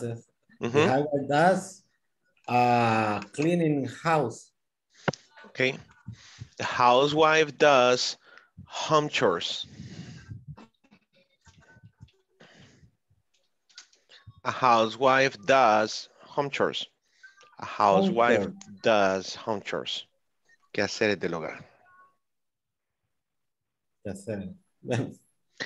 In other words, you can extend yourself. A housewife does home chores. She cleans, sweeps, mops, and undusts. What's going on? It's not taking dust. What? Okay. Undusts everything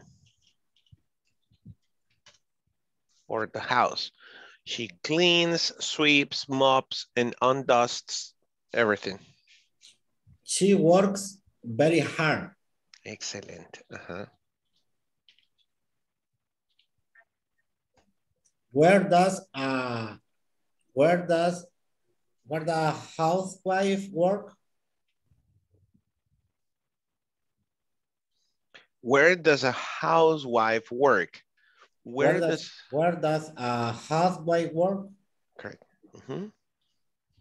Jancy? Where does a housewife work? Easy.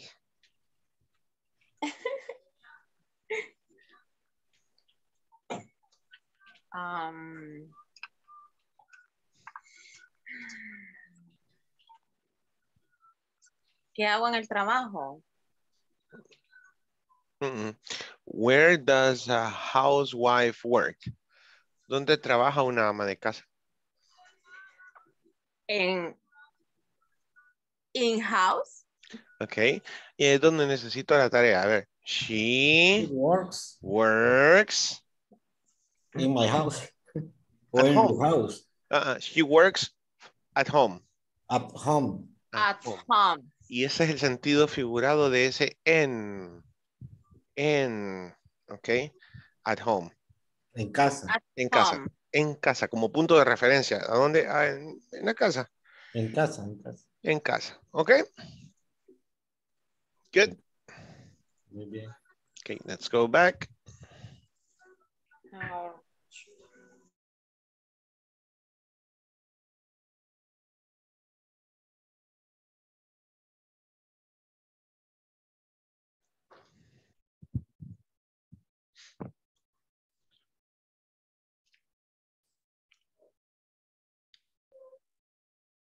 Okay.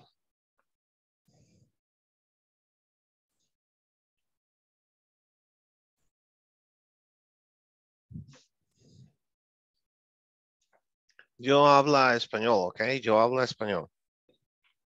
Cuando yo decir tú no compartir imagen, no compartir imagen. Ok. Porque si no, copyright, clavarse el gringo. Una vez hice eso y los bichos bien queridos, ¡ah! El gringo. Y yo, no, eso me acuerdo con que ustedes no molesten. Okay, so let's see. Everybody, what does your mom do? What does your mom do? What does your mom do?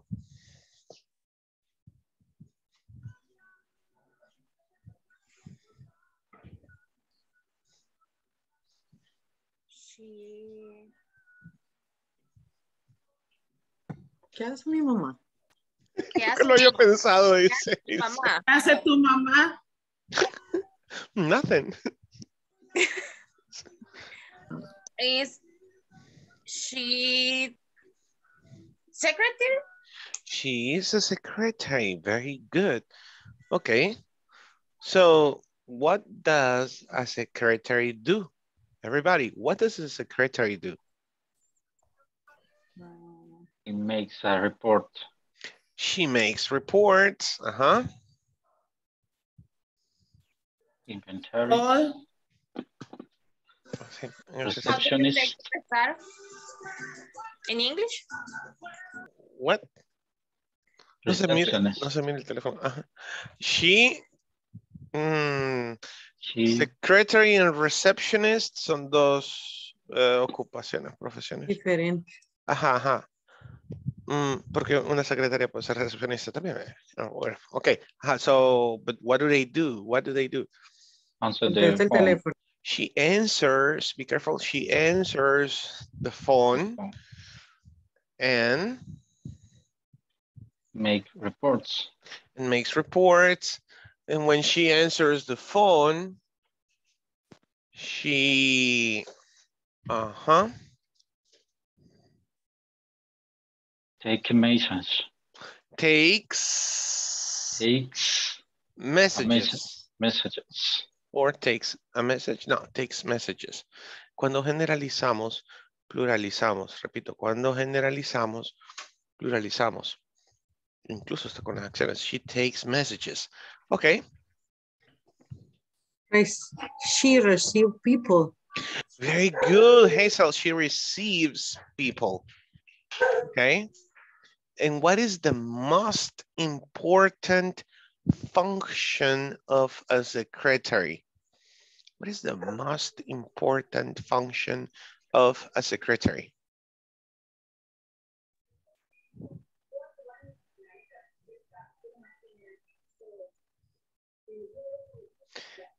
¿Cuál es la función más importante de la secretaria?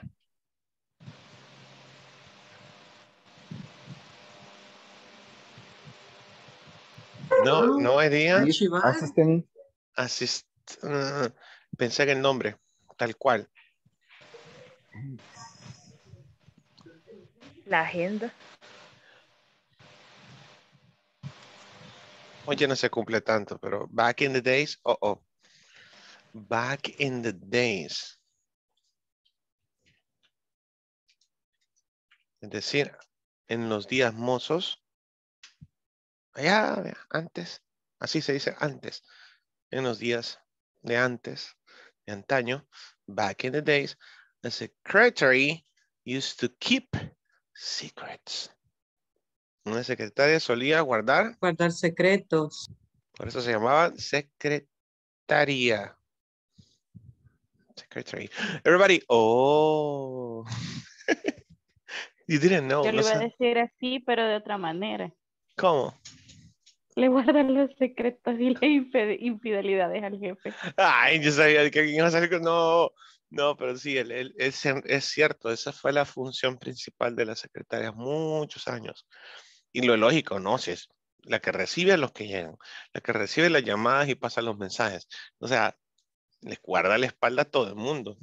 Ahí vienen los de Prado. Y Eduardo, ¿no estaba ya? No, va, chivo. Okay. Dice que no está. Como las tecas. Okay, good. So, your mom is a secretary. She takes calls. She takes messages. Okay, how much money, listen, how much money does she make?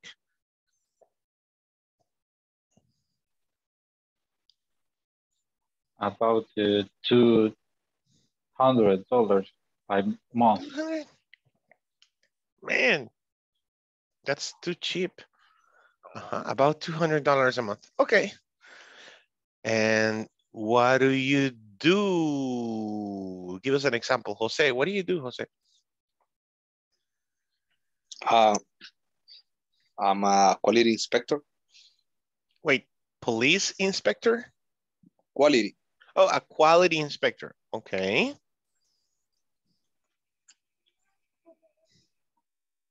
Where do you work? I work at Implementos Agrícolas Centroamericanos. Where is that? Where? It is in Santa Ana. What do they do? What do they do? They make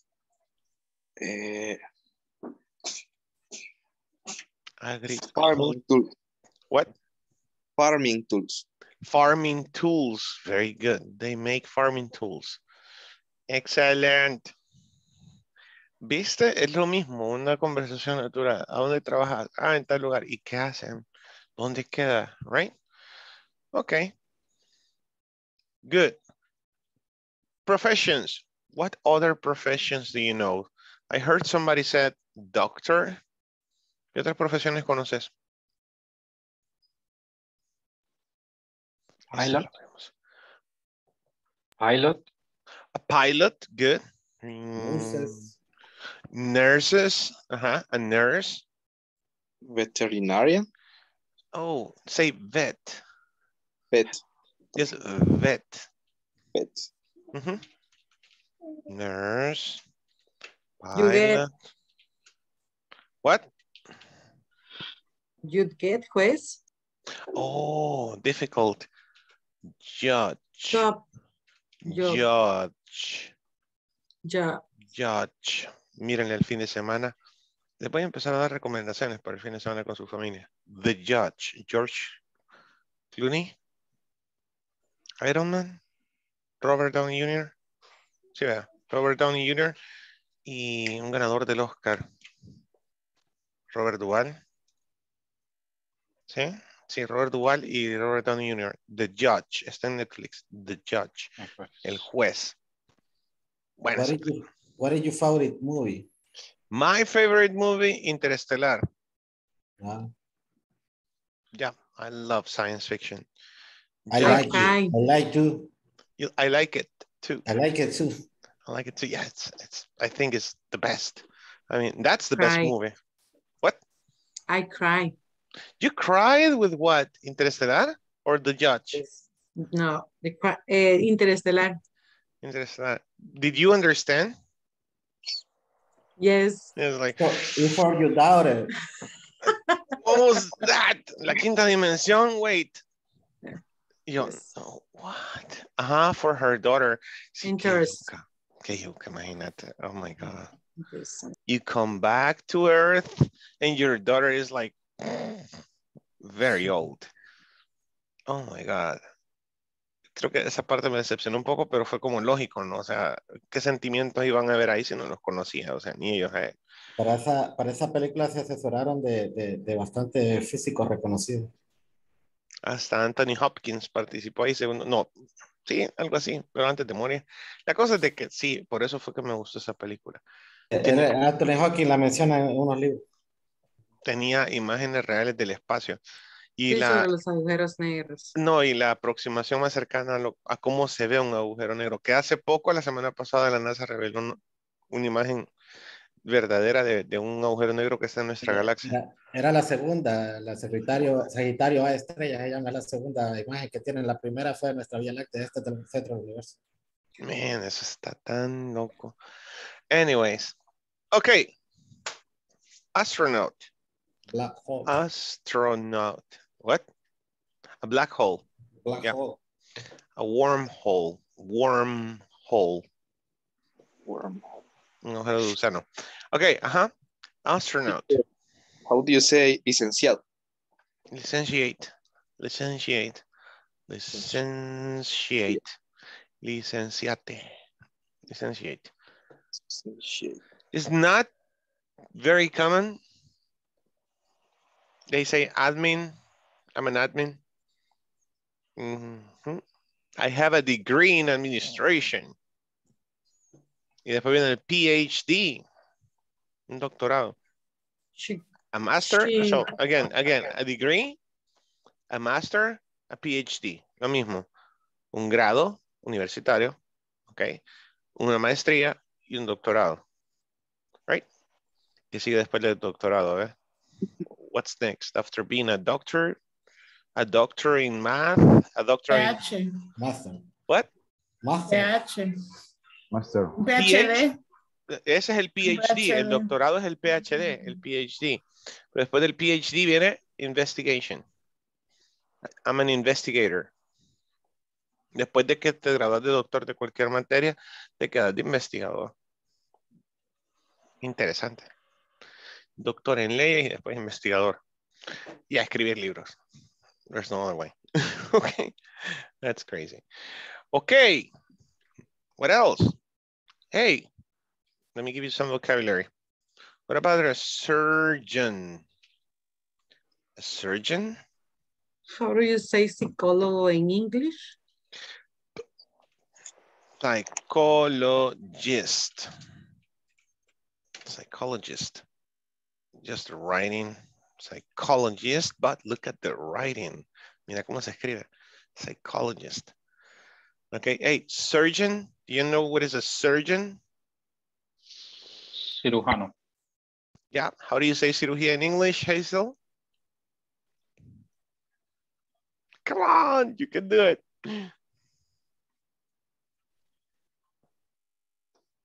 Surgery. Surgery. Very good. Sea Hazel, esto lo comprendí hace mucho tiempo. A veces puedes jugar con la fonética. How do you say señor in English? Sir. Sir. Sir. Sir. How do you say jurado in English? Jury. Jury. So you can say the same pronunciation, surgery.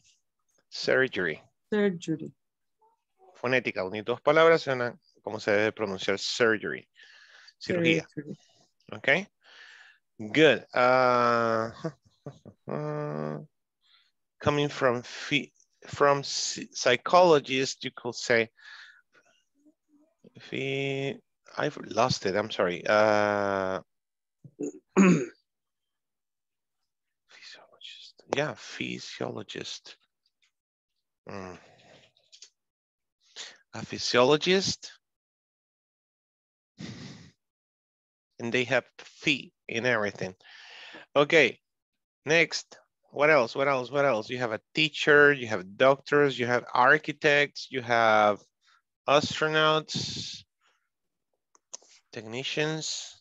Cashiers. Cashiers. Okay, one thing. Let's change. We're misinforming. It's really quick.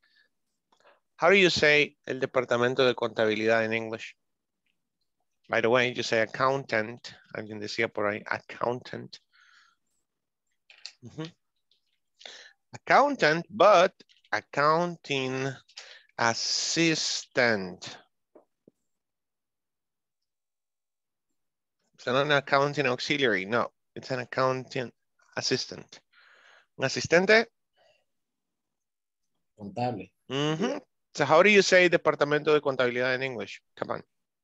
Accounting department. There you go. Accounting department. Okay. How do you say departamento de ventas in English?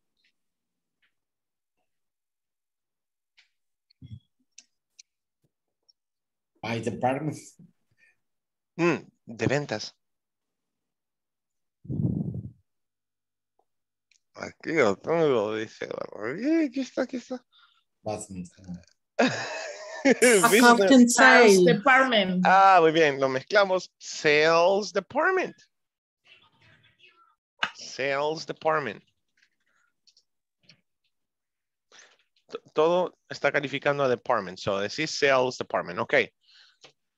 How do you say cuentas por cobrar? Y cuentas por pagar. O sea, cobros y pagos.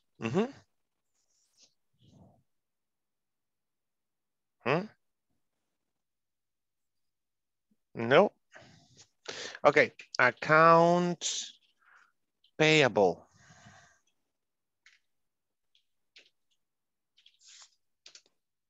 Accounts payable es cuentas por pagar. En accounts receivable sería cuentas por cobrar. Pay, pagar. Receive, cobrar. How do you say departamento de compras en English?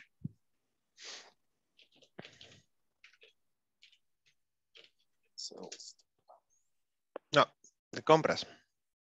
Tenemos sales department and then department shopping. Buy. Purchasing department. Excelente, Daniela. Yes, purchasing department. Sinónimos de comprar. ¿Cómo se pronuncia, perdón? Purchasing. Purchasing. Purchasing. Purchasing. Rápido. Purchasing. Purchasing. Ahí está. Purchasing department. The purchasing department. So, homework for tomorrow. Ya no les revisa lo que les dejé ayer. Qué malos son. Ay, me recordó. Ok, mañana revisamos eso también. Las expresiones. Les dije que trajeran 5 expresiones. Por ejemplo, tenemos un minuto. Can you help me? Can you help me? Perfect. Natural expressions. Good will be. Again? Good will be. God. Si Dios quiere. Oh, si Dios quiere. Good with me. God with me. God with me. Dios conmigo. Okay. God with me. Yeah. What do you Good mean? for we. What do you mean, Carla? For being. Excuse me. Excuse I'm me? sorry. I'm sorry. Hazel? Never give it up. Never give up. Never give up. Y la gaviota con el sapo adentro. Sí. Ajá. Yo tenía ese cuadrito. Never give up. Eduardo dijo una. By the way. What do you mean? What do you mean? ¿Qué quieres decir? What do you mean? Okay. Miguel, again. By the way. By the way. By the way. By the way. Los bichos le ponen BTW. You understand. By the way. Yeah, they understand this acronyms. Acrónimos. Pero preguntarles cómo se llaman ese montón de glositos. Abreviaciones. Never what? Never meet. Never meet. No me importa. Oh, never mind. Never mind. Buen álbum de Nirvana. Never mind. Ok. Never mind. Otra de Aerosmith. It's not like the spirit. ¿Y cómo, teacher, cómo sería? Bueno, yo la tengo así. I am for real. Lo digo en serio. I'm for Lo real. digo en serio. I'm for real. Pero así sería. Real. I am for real. O solo for real. Suena mejor. I'm for real. I'm for real. Ojo con la entonación. I'm for real. I'm for real. I'm for real. I'm for real. Shh, shh, shh. No. Es en serio. Hey. Okay. Don't get in trouble. Bien, les invito a que envíen esas frases a su grupo de WhatsApp para ayudarse entre ustedes. That's gonna be useful. Va a ser muy útil, ok? We're done. Me quedo solo con Tania 10 minutitos. It's late. Thank you, guys. Brian Alexander, Jaime Pérez. Present. Carlos Alberto Castro Santana. Present, teacher. Cristian Mauricio Gómez Fuentes. Daniela Beatriz Vázquez Ángel. Present. Okay. Eduardo Franco Núñez. Present. Good night. Good night. Eduardo Armando Martínez Jiménez. Today, Eliseo Alejandro Jiménez Figueroa, Eliseo Antonio Jiménez Menéndez, Emerson Ulises Monroy Calix. Present, teacher. Good night. Thank you. Good night. Hazel Sofía Hernández Quintanilla. Present, teacher. Good night. Good night. Ilcia Mariel Portillo Amaya, Jacqueline Vanessa Parrilla García, José Bernardo López Montes.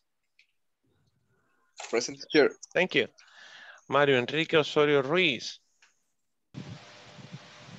Mario. Okay. Miguel Ángel Tobar Ramírez. Oh, there he's Mario. Thank you. Present, teacher. Thank you, Miguel. Thank you, Mario. I'll see you tomorrow. Tania Karina Moreno Maya. See you tomorrow.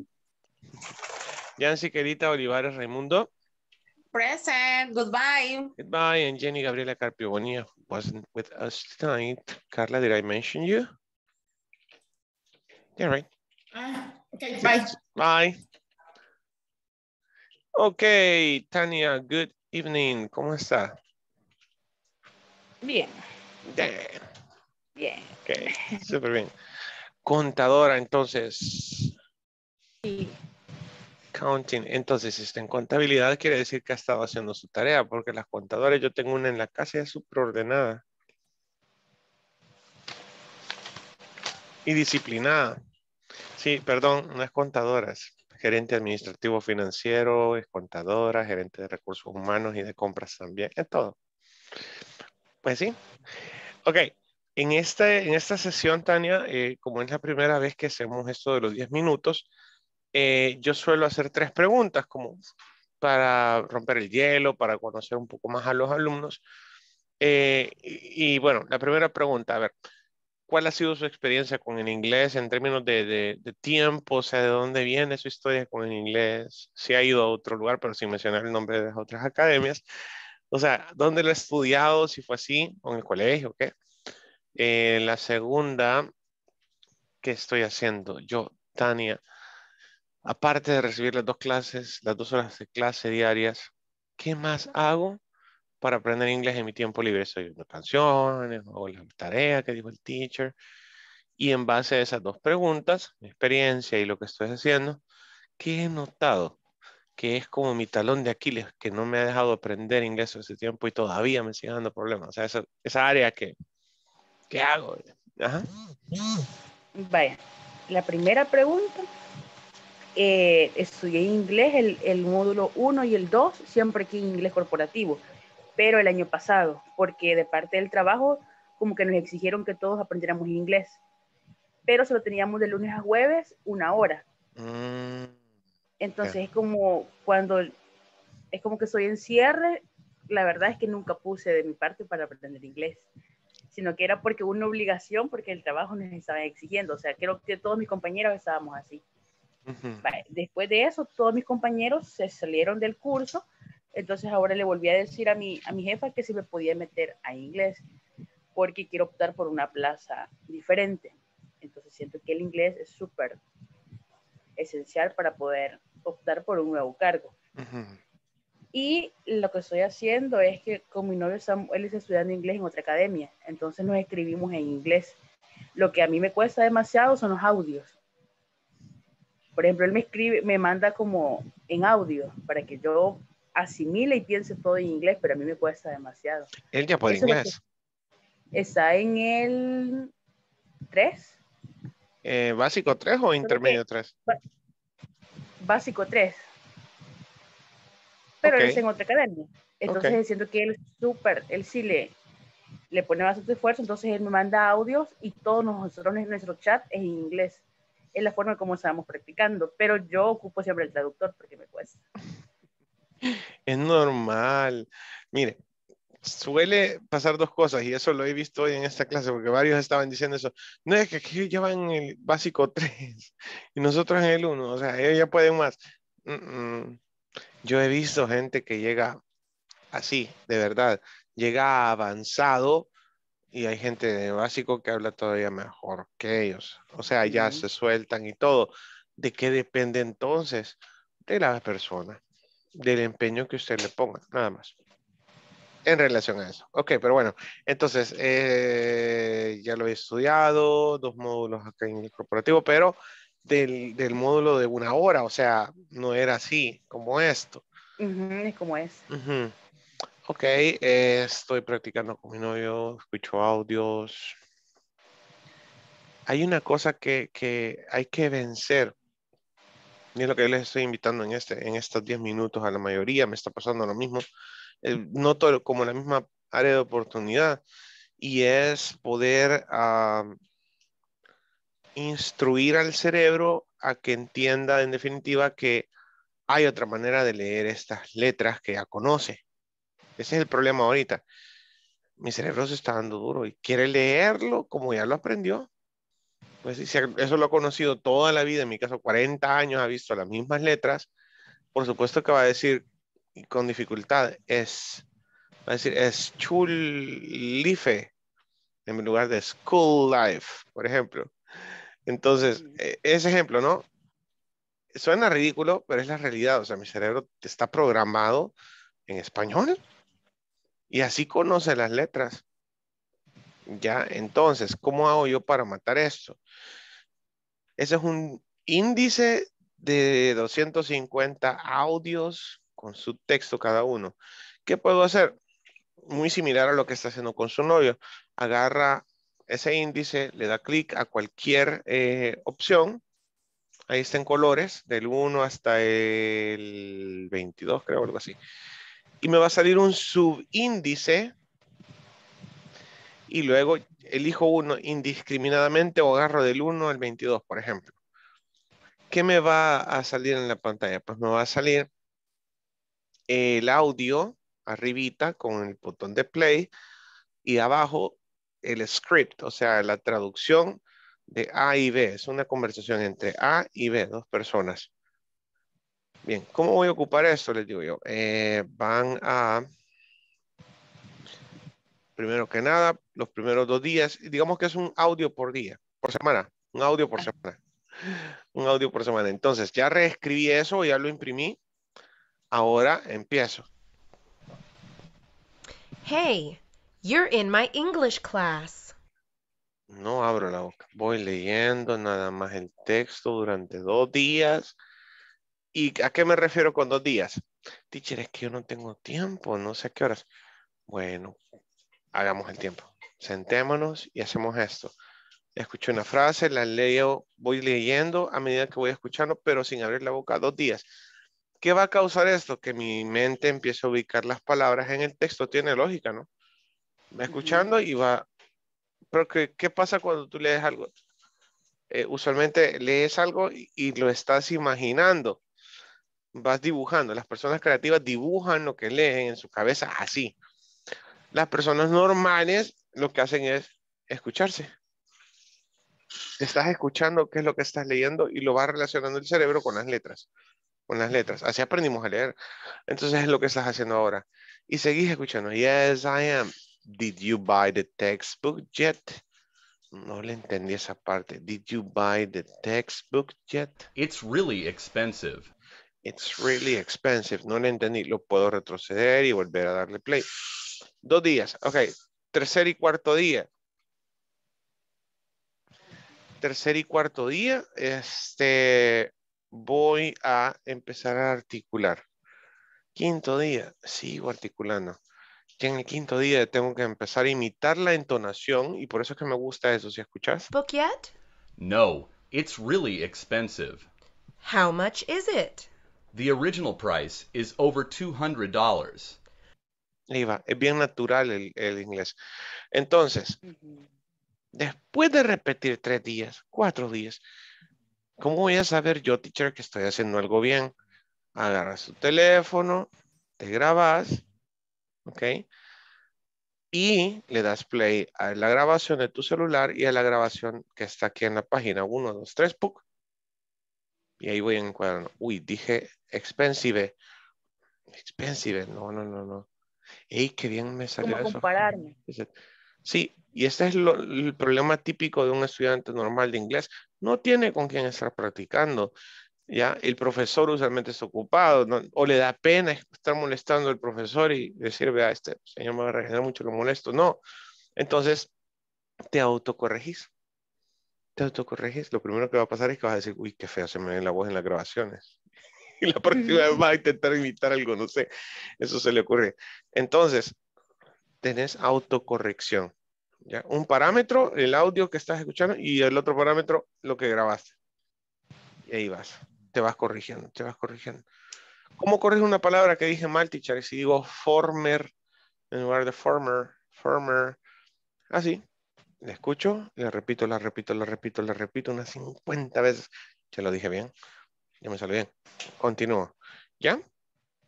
Ahora, Sí. requiere paciencia. Alguien que esté en básico 3 no te puede decir si estás bien o estás mal. ¿Sí? Alguien que ya da clases tal vez te puede decir que vas bien o que vas mal. Alguien que ya estuvo de reclutador en trabajos te puede decir si estás bien o estás mal en inglés. ¿Ya?